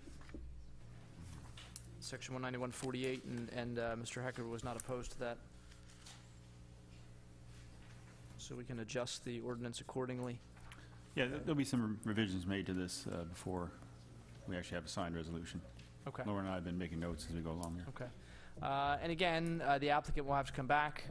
You heard a lot of will comply, so the applicant will have to return for final land development, go through the planning commission to show that they have sort of met those items that we're asking for compliance on, and then they'll have to come before us again. This would be resolution 13-37, granting preliminary land development for Seaview LLC. Is there a motion to that effect? I'll make that motion. Second. Motion made and seconded. All in favor? Aye. Okay. Thank you, gentlemen. Mr. Chairman, I did want to say I wanted to thank the folks who came to make the presentation about it. I think it was well done, and you answered our questions really well. And I also want to thank the folks that raised the questions, because that helped to spur us to ask some important questions. So thanks to both. Merry Christmas. Thank you. Okay. All right, item 2 on our agenda is to consider the 2014 budget, adopting the budget and resolution, establishing millage rate for 2014. I see Ms. Gallagher's assistant is making some room for Mr. Rukoff. Ms. Rukoff?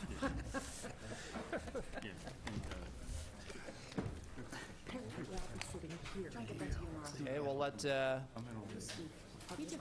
two of our board members just walked away for a second, allowing a little bit of people moving around, so we'll allow that to happen.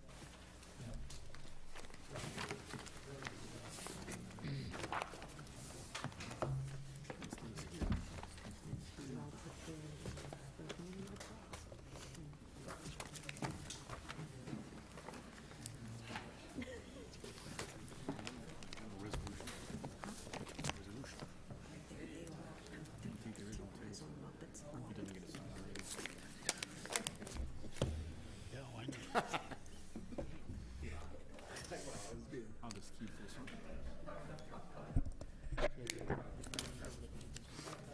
No.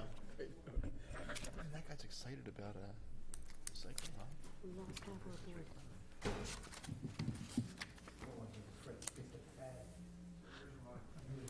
Okay, all right, Mr. Gray, I guess you're going to hand this off to Ms. Rukoff, but I'll let you do that on your own. At the November 19th Board of Supervisors meeting, the board authorized advertisement of the proposed 2014 budget. The budget has been displayed and available for inspection. At this time, the board is asked to consider adopting the 2014 budget and approving the millage rate resolution for 2014. Okay, there were a few, I guess, minor changes to the budget, a little bit of adjusting of some of the numbers, some of the figures. Mr. Gray, just want to give a kind of a brief run-through on what was done. Yes, there were 6 accounts that were changed. For salary, park security, the original proposed was $150,000. The revised proposed was $100,000. Also for Park and Rec, FICA, original proposed was $36,360. The revised proposed was $32,535. And also in Park and Rec, medical benefits, original proposed was $135,938, and the revised proposed is $150,961. In addition, in the host community fees fund, there were 3 line item changes. Recreational improvements at the community park, original proposed $12,000. Revised proposed was $72,000. For the the New Falls Road sidewalk program, the original proposed was $238,000. The revised proposed was $175,738. And finally, Pinewood Pool purchases, the original proposed was $4,000, and the revised proposed was $29,000. Just regarding the Pinewood Pool, you would explain the difference. I mean, obviously, originally looking at 4,000 and changing it to 29 is a pretty significant change. Why is that? Yes, that was because there was a project that Mr. Arneo in the Public Works Department is working on. There is some tile work that has to be done in the pool itself. I believe it's in the baby pool, and there's also I think there was a minor leak that they are addressing as well. This was included in the 2013 budget, and we are transferring those funds to 2014. Okay, and I think that was true of also of the community park improvement. I think we're just moving some money forward. Money we thought we were going to be spending in 13, we're actually going to be spending in 14. That's correct. That was for the fishing pier. Right. That was $60,000 was budgeted. We thought we were going to spend the money in 2013, but we're moving the budgeted money to 2014. Okay. All right, so public, or board comment rather, first for either Mr. Gray or Ms. Rukoff regarding the budget. Comments or questions? Mr. Galloway? I'm going to pass just right now. Mr. Snipes?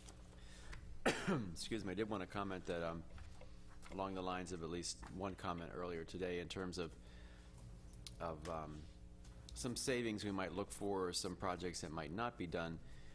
We are not looking, I guess I have the title right, for a 2014 road program, correct? Yes. We're really doing most of 2013's road program in 2014. So there will be a road program going on, but we're not dedicating new funds to that. These are funds that have already been dedicated in the past. So that's one area that we really did try to look at tightening the budget to come in line with what we're financially able to do. So just to make that clear. That's the only comment I have right now. Mr. Dents? My only comment is that even these proposed numbers opposed to the original numbers are still high. Some of them, a lot of stuff is going to be trimmed even yet. Just because you may see $100,000 in salaries, it may be much less. The same with the Pinewood Pool. We've saved money a little bit each year for the past 3 years. We put a lot of work into trimming down the fat there and hope to save even more money this year, as well as a few other areas. So none of these numbers maybe seem high, but they still are just projections. That's all I had. Mr. Rocco? I don't. I just want to thank everyone on the, the administration. I know it's a lot of work. I've been through it a few times with you guys, so thank you. Yeah, obviously echo those comments. Absolutely. Yes. So thank you, Mr. Gray, Mr. Rukoff, and their staff, and all the department heads as well for putting their information in. I see Chief Wilcox in the back. Obviously, he had a role to play with the police budget. And board members, obviously having a lot of input.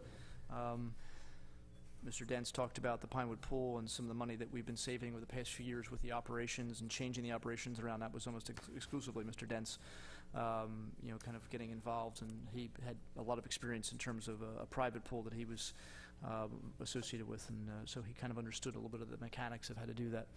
So I appreciate that part of their efforts, and everyone else too, getting involved and chipping in with some ideas and different thoughts. In terms of not making as much money, I guess, I think a lot of the problem is that, we have a lot of money in bonds, and obviously bonds don't really generate a whole lot of money and haven't for the past several years. And in addition, we do bring in money, obviously, through real estate taxes and through transfer taxes when properties are sold. And transfer tax we receive when a property is sold is based on the value of the property, the price the property is sold for. And with the recession and the lingering effects of that recession, obviously property values are down, which means that the taxes we bring in are down. Also, houses that are selling for a lot less than they used to. And therefore any transfer tax we're getting is a lot less than what it used to be. And so we certainly expect that as the economy gets better, and this is the problem for school districts and anybody that relies on property taxes, it's the same problem.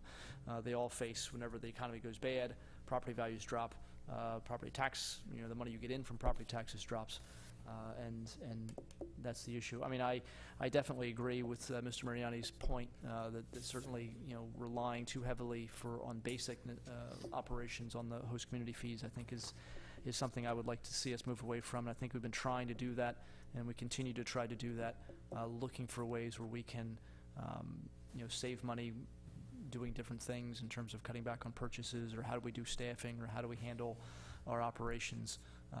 All those things, we're constantly looking. It doesn't necessarily show up in these meetings, but it's always things that we're looking for to try and save money. I mean, again, we're taxpayers here too, so this is obviously our home, and we want to make it the best we can. Other than that, I don't have any other comments on the budget. I appreciate the work that's went in from everybody. Public comment or questions on the budget? See none? Okay. This would be resolution 1338? 38. Okay. Is he awake? Is there a motion to approve resolution 1338, fixing the tax rate and special levies for the fiscal year, appropriating specific sums estimated and to be required for the township in fiscal year 2014? So moved. Second. Motion made and seconded. All in favor? Aye. Opposed? Okay. All right. So, thank you for that. Mr. Rukoff, you waited all that time for that? Mr. Gray wouldn't even let you speak. Except tax rates. On the You budget. need to adopt the budget. Right. Is there a motion also to adopt the budget as presented for 2014? Yes, so moved. Second. All in favor? Aye. Aye. Opposed? Okay, thank you. Okay, item 4, consider awarding workers' compensation contract for year 2014. Mr. Gray? Yes, the township received a renewal quote for Falls Township's current workman's compensation insurer, Delaware Valley Insurance Trust, including the volunteer fire coverage with State Workmen's Insurance Fund, or otherwise known as SWIFT. The net cost for workmen's compensation for the period January 1st, 2014 through January 1st, 2015 is $413,263.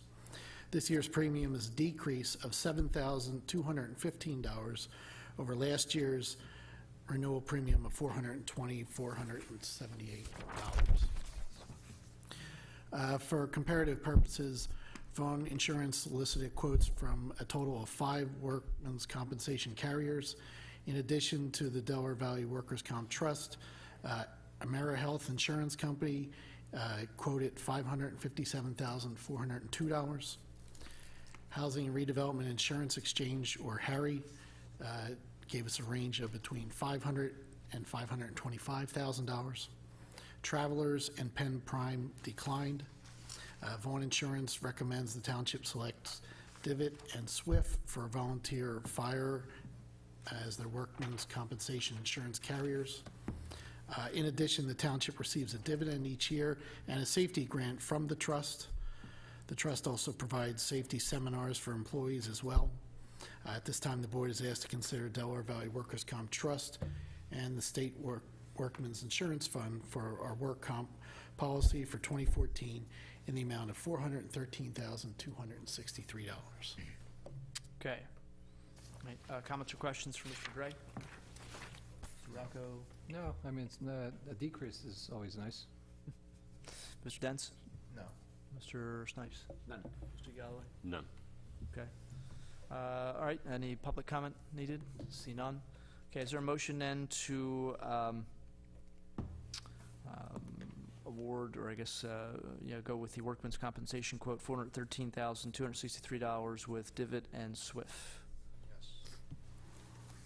Second. Motion made. Second. Mrs. Pohl? Mr. Galloway? Yes. Mr. Snipes? Yes. Mr. Harvey? Yes. Mr. Dents? Yes. Mr. Rocco? Yes. Okay, next item is to consider approving a computer maintenance contract for Dynamatrix, which is the company that handles a lot of our information technology, support, upgrades, maintenance, etc. Okay, oh, perfect timing.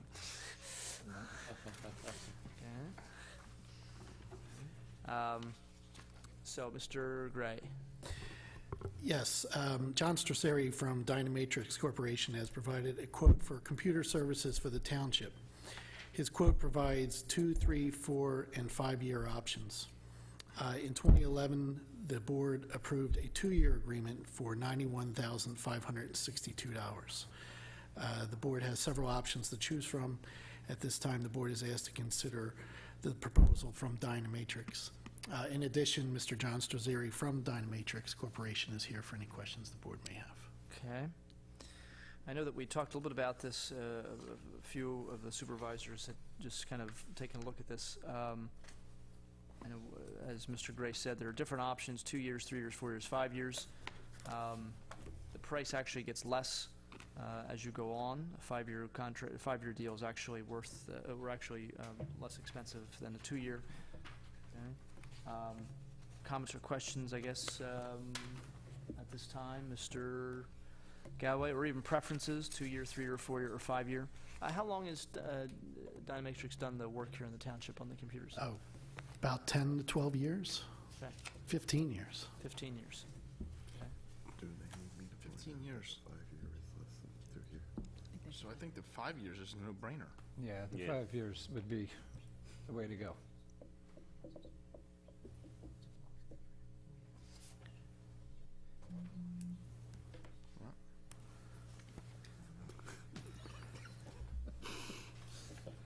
I'm sorry, I heard 5 years. is, Five seem to make the Yeah, most five. sense. All right, we were having a conversation, you.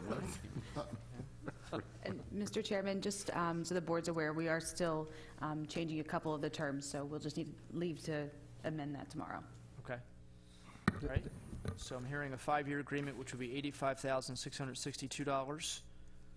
Okay. What kind of terms are we adjusting? Yeah. Just some minor language. Cost is in- the same, though. Cost is the same, just some Okay. minor language in the agreement.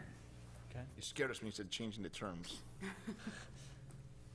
Okay, yeah. There's nothing in here about Aquanet radio, is there? Just, no? Okay, all right. We should get free advertising, I think, or something.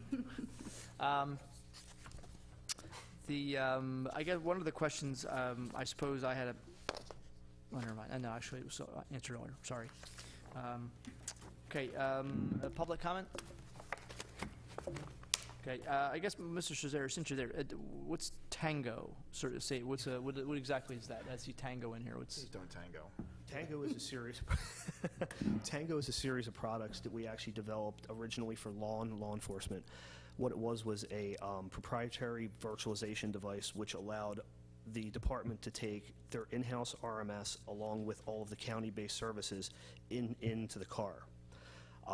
As we advanced through it, they started to use it in-house as well. So it actually became an environment for them that they could pretty much take wherever they want. They could use it in-house, they can use it in the vehicle. If they need to use it at another agency, they can do that as well. So as officers move around and work in different environments, they were able to take their environment wherever they went.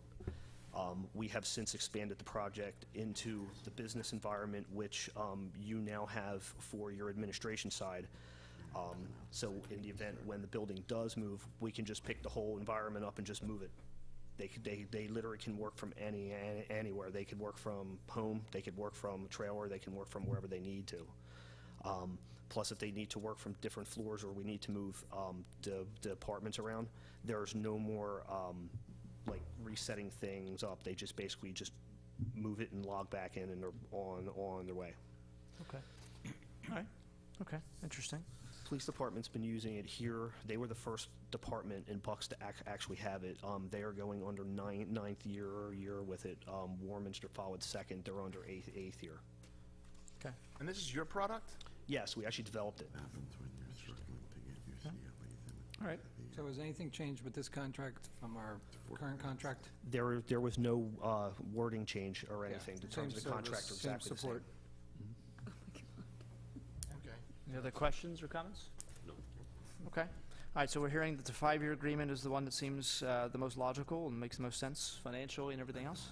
Yes. Okay, all right, then is there a motion to enter into the 5-year contract with Dynametrix for network maintenance in the amount of $85,662? So moved. And Mr. Harvey, that would just be subject to final approval Subject from to our final office. approval by, changes by the solicitor with Mr. Struzeri. Okay. So moved. Seconded. Okay, Mrs. Pullen? Mr. Galloway? Yes. Mr. Snipes? Yes. Mr. Harvey? Yes. Mr. Dent? Yes. Mr. Rocco? Yes. Okay, thank you, Mr. Cesare. Appreciate it. All right, next item on our agenda is consider purchase of a canine dog for the police department. Mr. Gray? Yes, Lieutenant Henry Ward has provided a quote from Baden Canine for the purchase of a police canine dog for the department. This canine dog will be a bomb detection dog for use within the department. Cost of the canine is $15,750 from Baden Canine. The board is asked to consider this purchase. In addition, Lieutenant Ward is here for any questions the board may have. Okay. Good evening. Thank you for coming. Baden Canine we've been using since 2001. Right now in the metropolitan area, they have 20 dogs that are in service in this area. What we like about Baden is in that time, no department has had any problems genetically with the dogs, hips, elbows, legs. Excluding traumatic injuries, which you can't predict, all these dogs have been completely healthy. You see the quote there that they've given you also on the back. No company in the industry right now gives you a guarantee. Say we have a dog for 5 years and their hips go out, Baden would replace that dog at no cost to the township. So it's just, in our view, it's a no-brainer. The dogs that we've got have been very, very good. They're very sociable. We can go into hostile environments, and we also can go right back into like a demonstration for kids and not have a worry about our dogs. I personally went up in November. We looked at some dogs that they had up there. They are holding dogs in case we do pull the trigger at that. They've got some nice dogs waiting for us if we decide to go with them. Okay. And this canine would be replacing a canine that's been in service for several years. Jesse, yes. It would keep our complement currently at 3. We have 3 now. Jesse will be retiring at the end of this year, 2013. Okay. Okay. Comments or questions for Lieutenant Ward? Mr. Galloway? Yeah, I just see that on top of everything else, because you've worked with this company so much, you're getting a $9,500 discount. Yes, they're giving us a $9,500 discount because we've purchased, this will be our 5th dog from them if we purchase it. Plus, we've introduced them to other police departments, which have expanded their reach in the metropolitan area of Philadelphia. That's a great thing. Thank you. We also do have, Officer Langen has acquired monies, I believe we're up to $4,000 to assist us towards the cost of that dog. Okay. Mr. Snipes? No, no questions. Mr. Dents? None. Mr. Rocco? Yeah, so do we have two drug dogs and one bomb sniffer? Yes, we have 2 drug dogs now and 1 bomb dog. We're just going to replace the bomb dog to keep the same mix that we have right now. Okay. Could you give me an idea of like the training that occurs between the dog, the canine, or I guess the dog and the handler, the police officer? What we like about Baden is we're not, usually what most police departments will do is they'll go out and purchase a $7,500 dog in that area, and it's called a green dog. So we would then send the handler and dog to the Philadelphia Police Academy. It's not unheard of, it's a 14-week training program. It's not unheard of on the 13th week that dog be failed out. And then you have to start all over again, but you're also stuck with that dog because the breeder won't take them back after all that training. What Baden does is they train all the dogs. Like when we went up to November, I told them what we were looking for.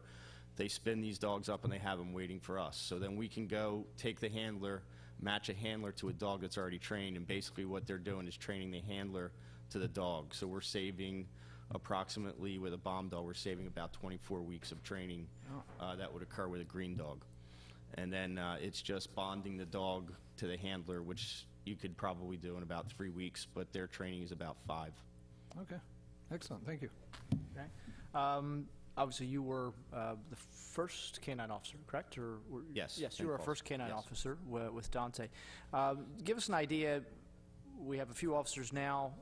As you said, there are 3 officers now with dogs, including Jesse. How does the department go about choosing who the next handler is going to be? We have an in-house process that we've set up that we've been doing the selections with. We'll have 3 command officers, and then we bring in 2 other officers at a supervisor's rank that are canine officers from other departments. So we get a mix of different people and actual supervisors of other units. We go over, basically their personnel file. We'll ask them different questions regarding canine use, the use of force policy in the township, and make sure that they understand the commitment that it's going to take to be a dog handler. It's a lot of time. It's a lot of responsibility at home. You can't just go on vacation and leave the dog at home. It's a lot of work on their part after they leave work here. So we just want to make sure that they are on board with that and they know what they're getting into. And then we have a scoring system. We all sit down and decide who the person's going to be. Okay. Okay. Good. Any other more comment or questions? No? Is there any public comment? Okay. So we'd be looking at, I got a lot of costs on here.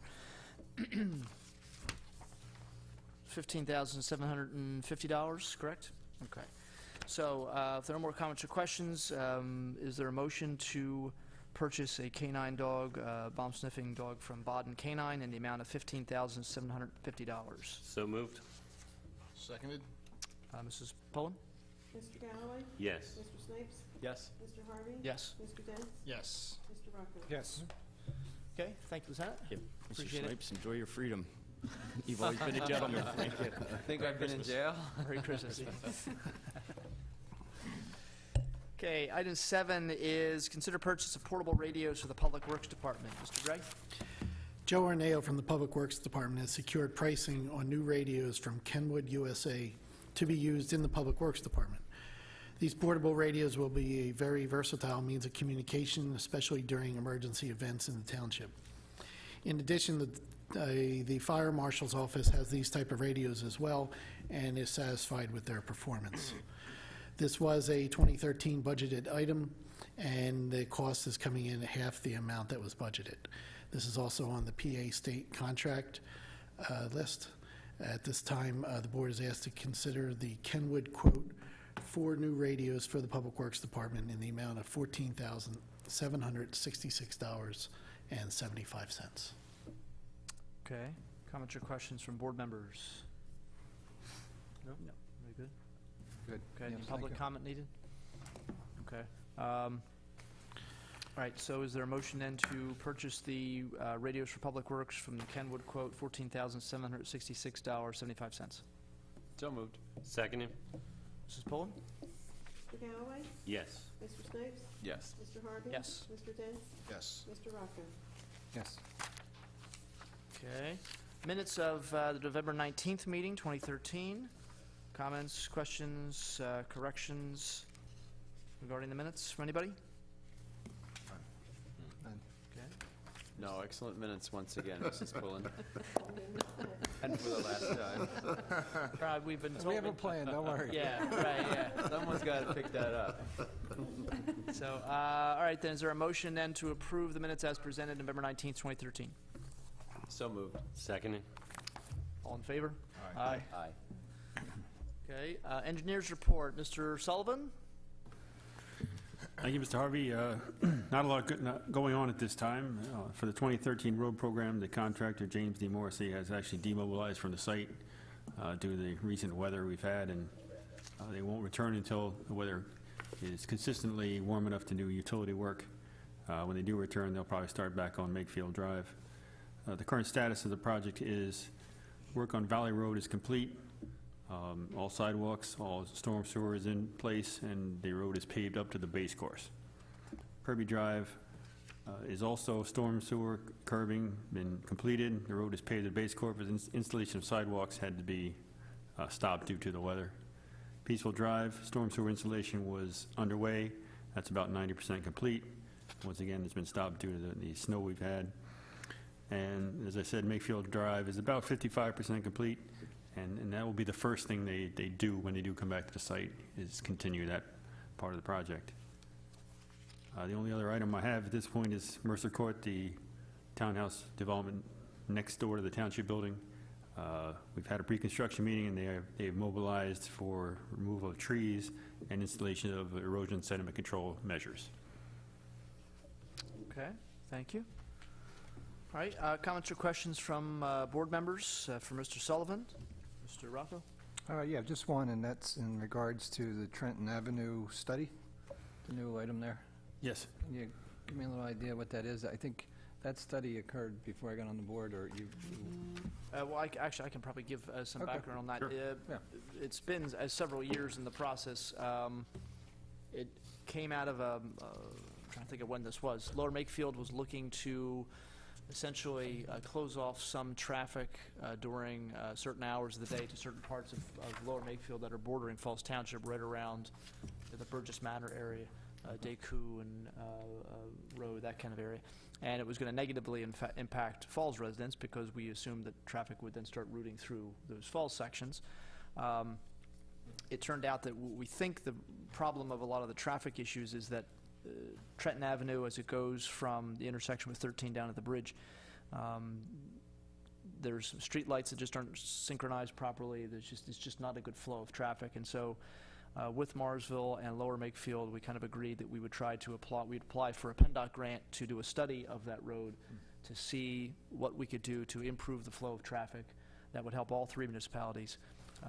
And the process over the past few years has just been following through with all of the grant procedures, allowing companies to bid on this project, and one was awarded with this project, URS, which is not a firm we've used before, engineering firm. And so they are going to start the process of actually going through and making the study and then making recommendations about how to improve that specific avenue of traffic. And I forget, the grant was for roughly, I think, $100,000, something around that area, 110. For the study to be done. So, Okay. And it said there's a public meeting. Where would that be held? There was a meeting last Thursday to discuss having a public meeting sometime early in January. Yeah, where at, though? Is it here? It'll probably be here in this meeting room, yeah. All right, thank you. Any other questions, Mr. Sullivan? Yes. When we talked about the road program last, you had a firm date that they were going to return to work on Makefield Road, James D. Morrissey, of January 6th. Is that still happening, or is this still going to be weather permitting? That'll be weather permitting. There's They also, left a mess over there, so assuming that they can't start back on January 6th, they're going to have to clean that mess up. all the storm pipe is going to be relocated Removed. to either Lincoln Circle or to another area that they have access to.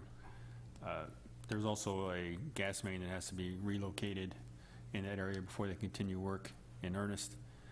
And that's scheduled for the middle of January, but they have other things that they can do, provided the weather allows them to do them. And the other mess is the one on Bernard Drive. That's a lay-down yard that they're using that we didn't tell them they could use that. I mean, they're working for us. I don't know who they made a deal with to use that area. They've cleaned it up a pretty good job. They have cleaned it up. The only reason that's a viable area is because Bernard Drive is going to be reconstructed.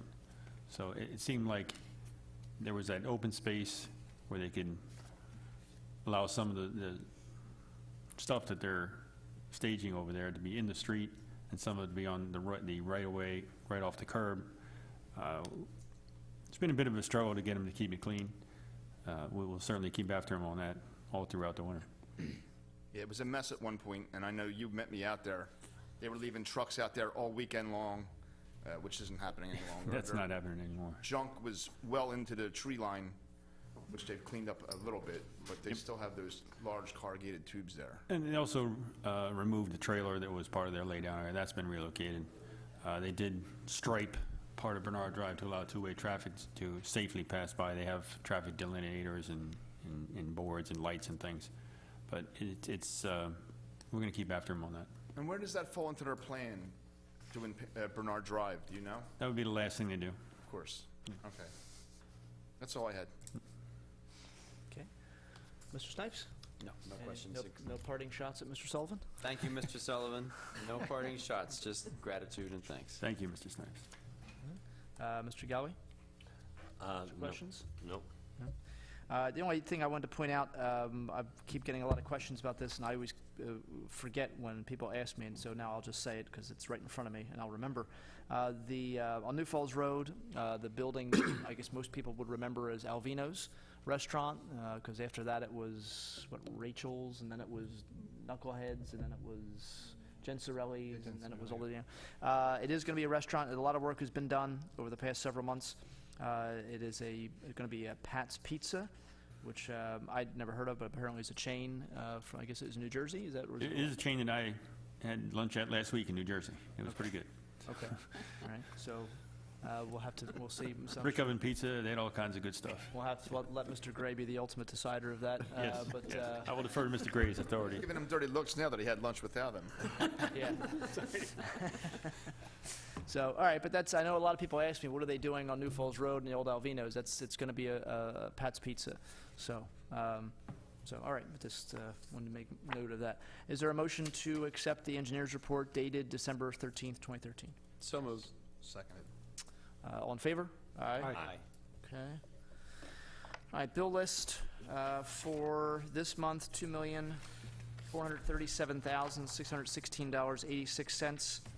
Of that 2.4 million, half, in fact almost exactly half, is essentially payroll and health insurance. Also volunteer incentives of fire department for members of the fire companies who make majority of the calls. They are given a incentive, which is always paid in December, right before Christmas time, a volunteer incentive to thank them for their work. They are volunteer firefighters. You always have to kind of forget sometimes about that, that they're not paid to do that, to do the work they're doing. So that's obviously major parts of this. The road program, finishing up that, about $400,000. Salt for the roads, which we've been sort of getting off a little bit easy on that the last couple of years. It's about almost $20,000 there. The current road program, $427,000. So again, between about $800,000 just in road work, and then about $1.2 million in health insurance and payroll. So about $2 million of the 2.4 you can narrow down just to salaries, benefits, and road work. And then the remainder is a variety of things. So, comments or questions regarding the bill list for Mr. Gray? Mr. Rukoff's hiding in the back there, but we can ask for questions too. No? I have none. Okay. Is there a motion then to pay the bills, $2,437,616.86? So moved. Seconded. Mrs. Pullen? Mr. Galloway? Yes. Mr. Snipes? Yes. Mr. Harvey? Yes. Mr. Dents? Yes. Mr. Rocco? Yes. Okay, we had an executive session earlier. Manager comment. Mr. Gray. Yes, just a few items tonight. On Tuesday morning, December 10th, I declared a snow emergency for the township starting at 8:30 a.m. Tuesday morning, continuing until Wednesday morning, December 11th at 8:30 a.m. By declaring this, the township snow trucks would be able to plow all the roads in the township without cars parked on the streets. Per the township ordinance, the manager may declare a local emergency subject to ratification by the Board of Supervisors within 7 calendar days thereafter. At this time, the board is asked to approve this action imposed by the township manager. Okay, comments or questions? None. No? Okay. Yeah, the storm didn't end up dumping, I think, as much snow as people thought it would, but still, it was a good idea just to have the state of emergency to help clear the roads in case it, it did. So is there a motion to ratify the creation or the establishment of state of emergency enacted by the township manager? So moved. Second. All in favor? Aye. Township received a letter from Charlie Marty dated December 5th regarding Hunter Ryan LLC located at 323 Lincoln Highway, requesting a refund of any escrow balances. There is $118.28 in the account at this time. This has been reviewed as well by the engineer's office. At this time, the board is asked to consider a release of the escrow to Hunter Ryan LLC in the amount of $118.28. All right, comments or questions? No. None. Okay, is there a motion then to release the escrow $118.28 to Hunter Ryan LLC? So moved. Second. Mrs. Pullen? Mr. Galloway? Yes. Mr. Snipes? Yes. Mr. Harvey? Yes. Mr. Dents? Yes. Mr. Rocco? Yes. Finally, the township received a letter from Gavin Lebowski dated December 13th regarding Penske Truck Leasing located at 225 Newbold Road, requesting a 60-day extension for this project. The board is asked to consider this extension at this time. Okay, no comments or questions? No. Okay, is there a motion to grant the extension for Penske Truck Leasing? So moved. Seconded. All in favor? Aye. Aye. Okay, That's all I have. Thank you, Mr. Chairman. okay. All right, that brings us to board comment. Mr. No, we have one other item. One other item. Yes, there is one other item that I'd like to bring to the board's attention. The board is asked to consider the resignation from John Ryba from the Board of Auditors for Falls Township. Okay. All right, I know he put an email a little earlier, I guess today. Is there a motion to accept the resignation of Mr. Reba from auditors? So moved. Seconded. All in favor? Aye. Aye. Okay. All right, board comment, Mr. Dents? Yes. It was nice hearing from Lube, what was it, Lube Recycle tonight, creating 50 permanent jobs, a $65 million construction job that lasts a year is something that sounds really nice, coming from an unemployed construction worker. And there's a lot of them in Falls Township, and that will bring a lot of jobs to those people in Falls. So that was great. Something else that we've been talking about since I've been here, is when we were elected, is traffic calming. And we've had presentations, we've had discussions about it, and I think that we should make a move tonight and start taking action. We discussed a committee, a traffic committee, which I was opposed to at first because I thought it would delay the process. But the more we talk about it, I think that's the only way we're actually going to get anything done anytime soon. So I'm going to propose tonight that we start this traffic committee. It can be however we decide, a member from the police force and a few residents or whatever, but I think that's something that we should start doing now, so that we can actually start taking action. Okay. I agree. So I'm going to make a motion to form Falls Township Traffic Committee.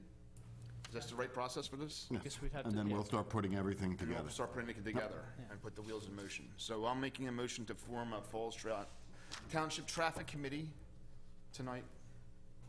Okay. Is there a second? I'll second. Okay.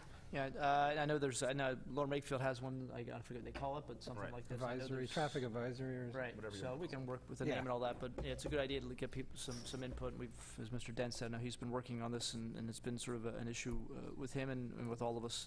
And we've had a lot of discussion on it, and our police have been extremely helpful the past several years as we started focusing on it. But yeah, I think it's a great idea. Any other comments or thoughts? The only comment is if there's anyone at home that's interested in being on a traffic committee, Yeah, send us an email. because we do, I mean, obviously, and it's coming up to that point, and it's a good point to bring that up. We're coming to the end of a lot of these boards and commissions, like the terms that people have, and some people want to be reappointed, some people don't want to be reappointed. We still have vacancies on a lot of our volunteer boards. These are boards that meet usually, the most once a month. Some of them meet less than that. But they're just asking. We don't need any kind of special expertise. You're not in doing meetings like this. There are no microphones and no cameras, and so it's just asking people to get involved and help us to make Falls Township even better than it is. So this is a great example. Motion and a second. All in favor? Aye. Okay, great. Okay. Lastly, as Mr. Prokopiak said earlier, tonight is Mr. Snipes' last night after 12 years on this board. And we sit here now, some of us have never dealt with what he's gone through up on this table. The worst of times. Now it's a lot easier to sit here. It's a pleasant experience compared to some of the times you did. You put in a lot of hard work, and Falls Township is a better place because of it. This is a paid position. We do get paid $5,000 a year, but it's basically a volunteer position with professional expectations and requirements. And you put in a lot of work. You've always been professional, and it's been an honor to work with you. A lot of people don't realize that you don't get paid for sitting here. A quick story. My first year on this board, I was unemployed in the summer, and I would go to my swim club every day. And there was a woman that would give me a dirty look every day, and I had no idea why. And then after a month, she came and apologized to me because she thought I was a full-time employee of the township and getting paid to sit at the pool. I said, no, we're volunteers. And the money you get paid doesn't pay your gas money, and it certainly doesn't pay your cell phone bill for what you put in. And you've put in a long 12 years. You ran and got reelected at a time when most people would have ran the other direction. So we wish you well, and we're happy to call you my friend. You're not going to go far because we know where you live, obviously. But thank you, and we wish you well. Thank you. Thank you very much. Thank you. Okay, I'm sensing a theme here today. Yeah. All right. Mr. Galway? Well, first I'll say Merry Christmas and Happy New Year to everybody. And then I'm going to echo the sentiments. I think I mentioned it to Jonathan once before that I can vividly recall watching on television. We used to call it must-see TV. We would actually get the popcorn out and watch it. And watching Jonathan at his first meeting, I believe you were made chairman that night, and the difficulties that you face down, and the grace and the dignity with which you've handled it all. It was remarkable and made a great impression on a lot of people that you may not have even realized. We weren't in attendance here. We felt it right through the television set. And I just want to shake your hand and say thank you. Thank you, Brian. Thank you very much. We're going to miss you. Okay. Mr. Rocco? All right, so Merry Christmas and Happy New Year, everyone. And Mr. Snipes, it's been 2 short years, but 12 years, I was trying to think, I'm a little over 40, so you were elected supervisor for about 1/3 of my time in Falls Township. And I know you could say 1/3 of your life. He almost did. No. I moved here when I was about 4, so I was trying to do the math. But I know you fought in the trenches, and I'm proud to say that I served on the board with you. I know you got a ton of things done when times were hard. So I, like everyone else, just want to say thank you, and I'm sure you'll be around. We know where he lives. Yeah, we know where you live. So, thank you. Thank you, Jeff. Yeah, I'm going to echo, obviously, the first, being everyone Merry Christmas and a very Happy New Year. This is our last meeting for the year, obviously. We'll see you back in January, back here in January. But Mr. Snipes, while he's welcome to be a member of the public, will not be up here for the first time. Yeah, that's right, for the first time in 12 years. And it, I don't know if he ever sort of knew this at the time, but I considered running for supervisor in 2001. And the reason I did not run was I'd asked someone, well, who are the candidates, and they said, well, Jonathan Snipes is going to run. And I said, well, I'm not going to do a better job than he would, so I'm not going to run. I'll wait in my turn, and maybe I'll run in 2003. And the first night, as Mr. Galloway said, I think, well, much to everybody's surprise, except for the three members of the board who had worked this out ahead of time, Mr. Snipes was made chairman on his very first night on an elected board. And I think everyone understood immediately that the attempt was to throw the new guy to the wolves and watch him fail. He won't be able to handle the meeting, he won't be able to handle the agenda, he won't know the protocol, he won't know the Robert's Rules of Order, et cetera, et cetera, et cetera, and it obviously backfired spectacularly because what he brought to this board and to this township really was a level of dignity, a level of respect, a level of discourse that was sorely needed, and it certainly has caused a sea change in the way this township operated.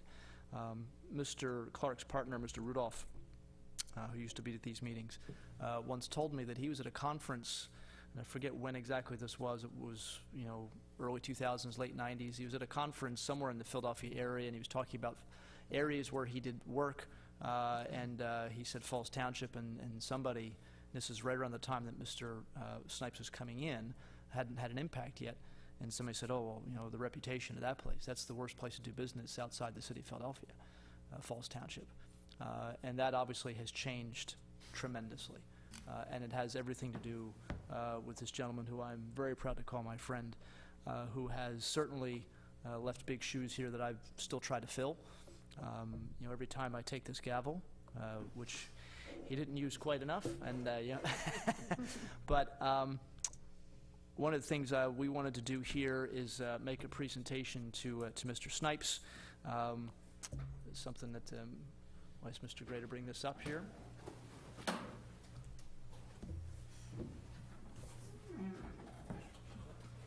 It's pizza.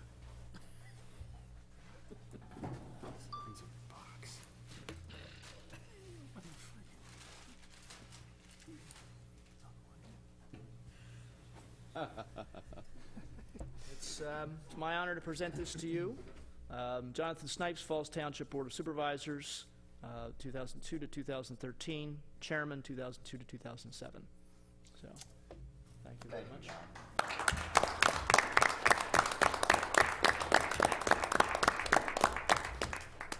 I'm sorry I chuckled when it came up because it does have the gavel on there, and if anybody remembers the way the meetings used to be, there was at least once or twice a tussle over the gavel. That's how bad things got. But just before, I wanted to let you obviously speak last. This is your last meeting, but I know Mr. Clark also asked if he could have a word during this time. Thank you, Mr. Chairman. My firm came in at the exact same time Mr. Snipes was sworn in. I think it is safe to say that at that time, my firm, my partner Ed Rudolph, and I were not Mr. Snipes' first choice to be the solicitor for the municipality.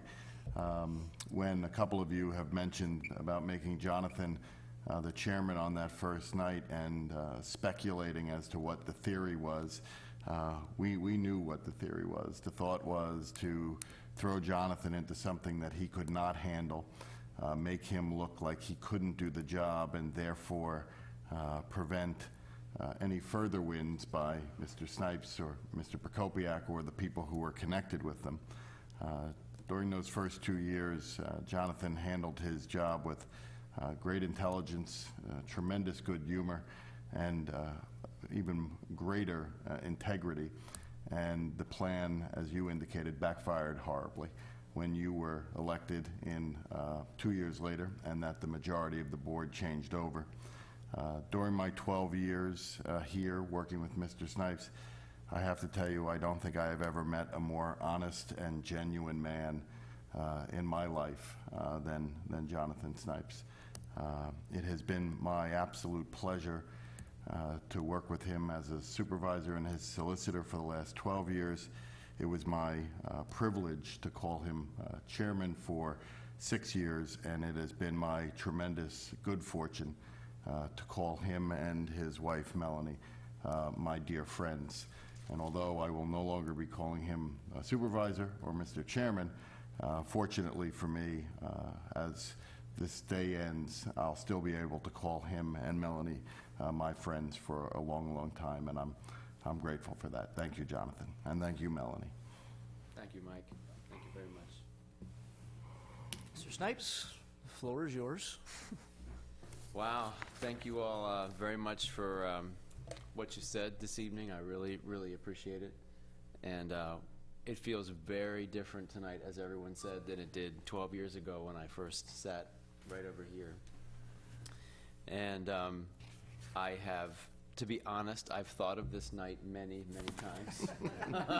When would be the last night that I would be on the board? But now that we're, now that I'm finally here, it's a little sad, because it's been a really awesome experience in a lot of ways. As people said, it was very difficult in the beginning, and I'm sure there will be challenges that will be before the board again, and I think folks understand that when they come into this position. But the change has been really pretty dramatic, as folks have said in the township.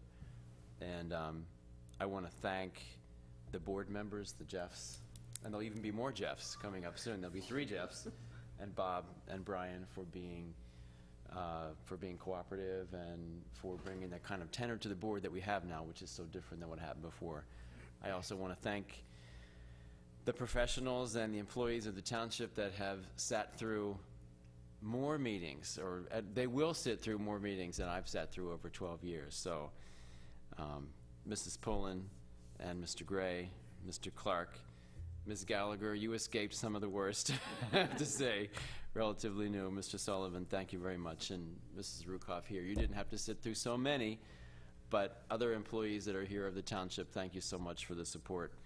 And I was thinking back over some of the experiences I had, and I was remembering a couple. One was coming out of a store here in the township with my sister, who was visiting from New York. And I was carrying some big package coming out of the store. We were doing some shopping, and this woman walked up and she said, "Are you Mr. Snipes?" And I said, "Yes." And she said, "I just want to thank you for," she said, "I think of you as single-handedly having brought democracy back to Falls Township." My sister was stunned, and we had a good chuckle about it afterwards. And I know I did not single-handedly bring democracy back to Falls Township, but as I think about the crew of people that we developed here in the township over those 12 years, those folks had a crucial role. And the folks that really made it happen were the people who live in the township, people who vote in the township, because in the end, those are the people that control who's on the board and ultimately who the professionals are and who the employees are of the township.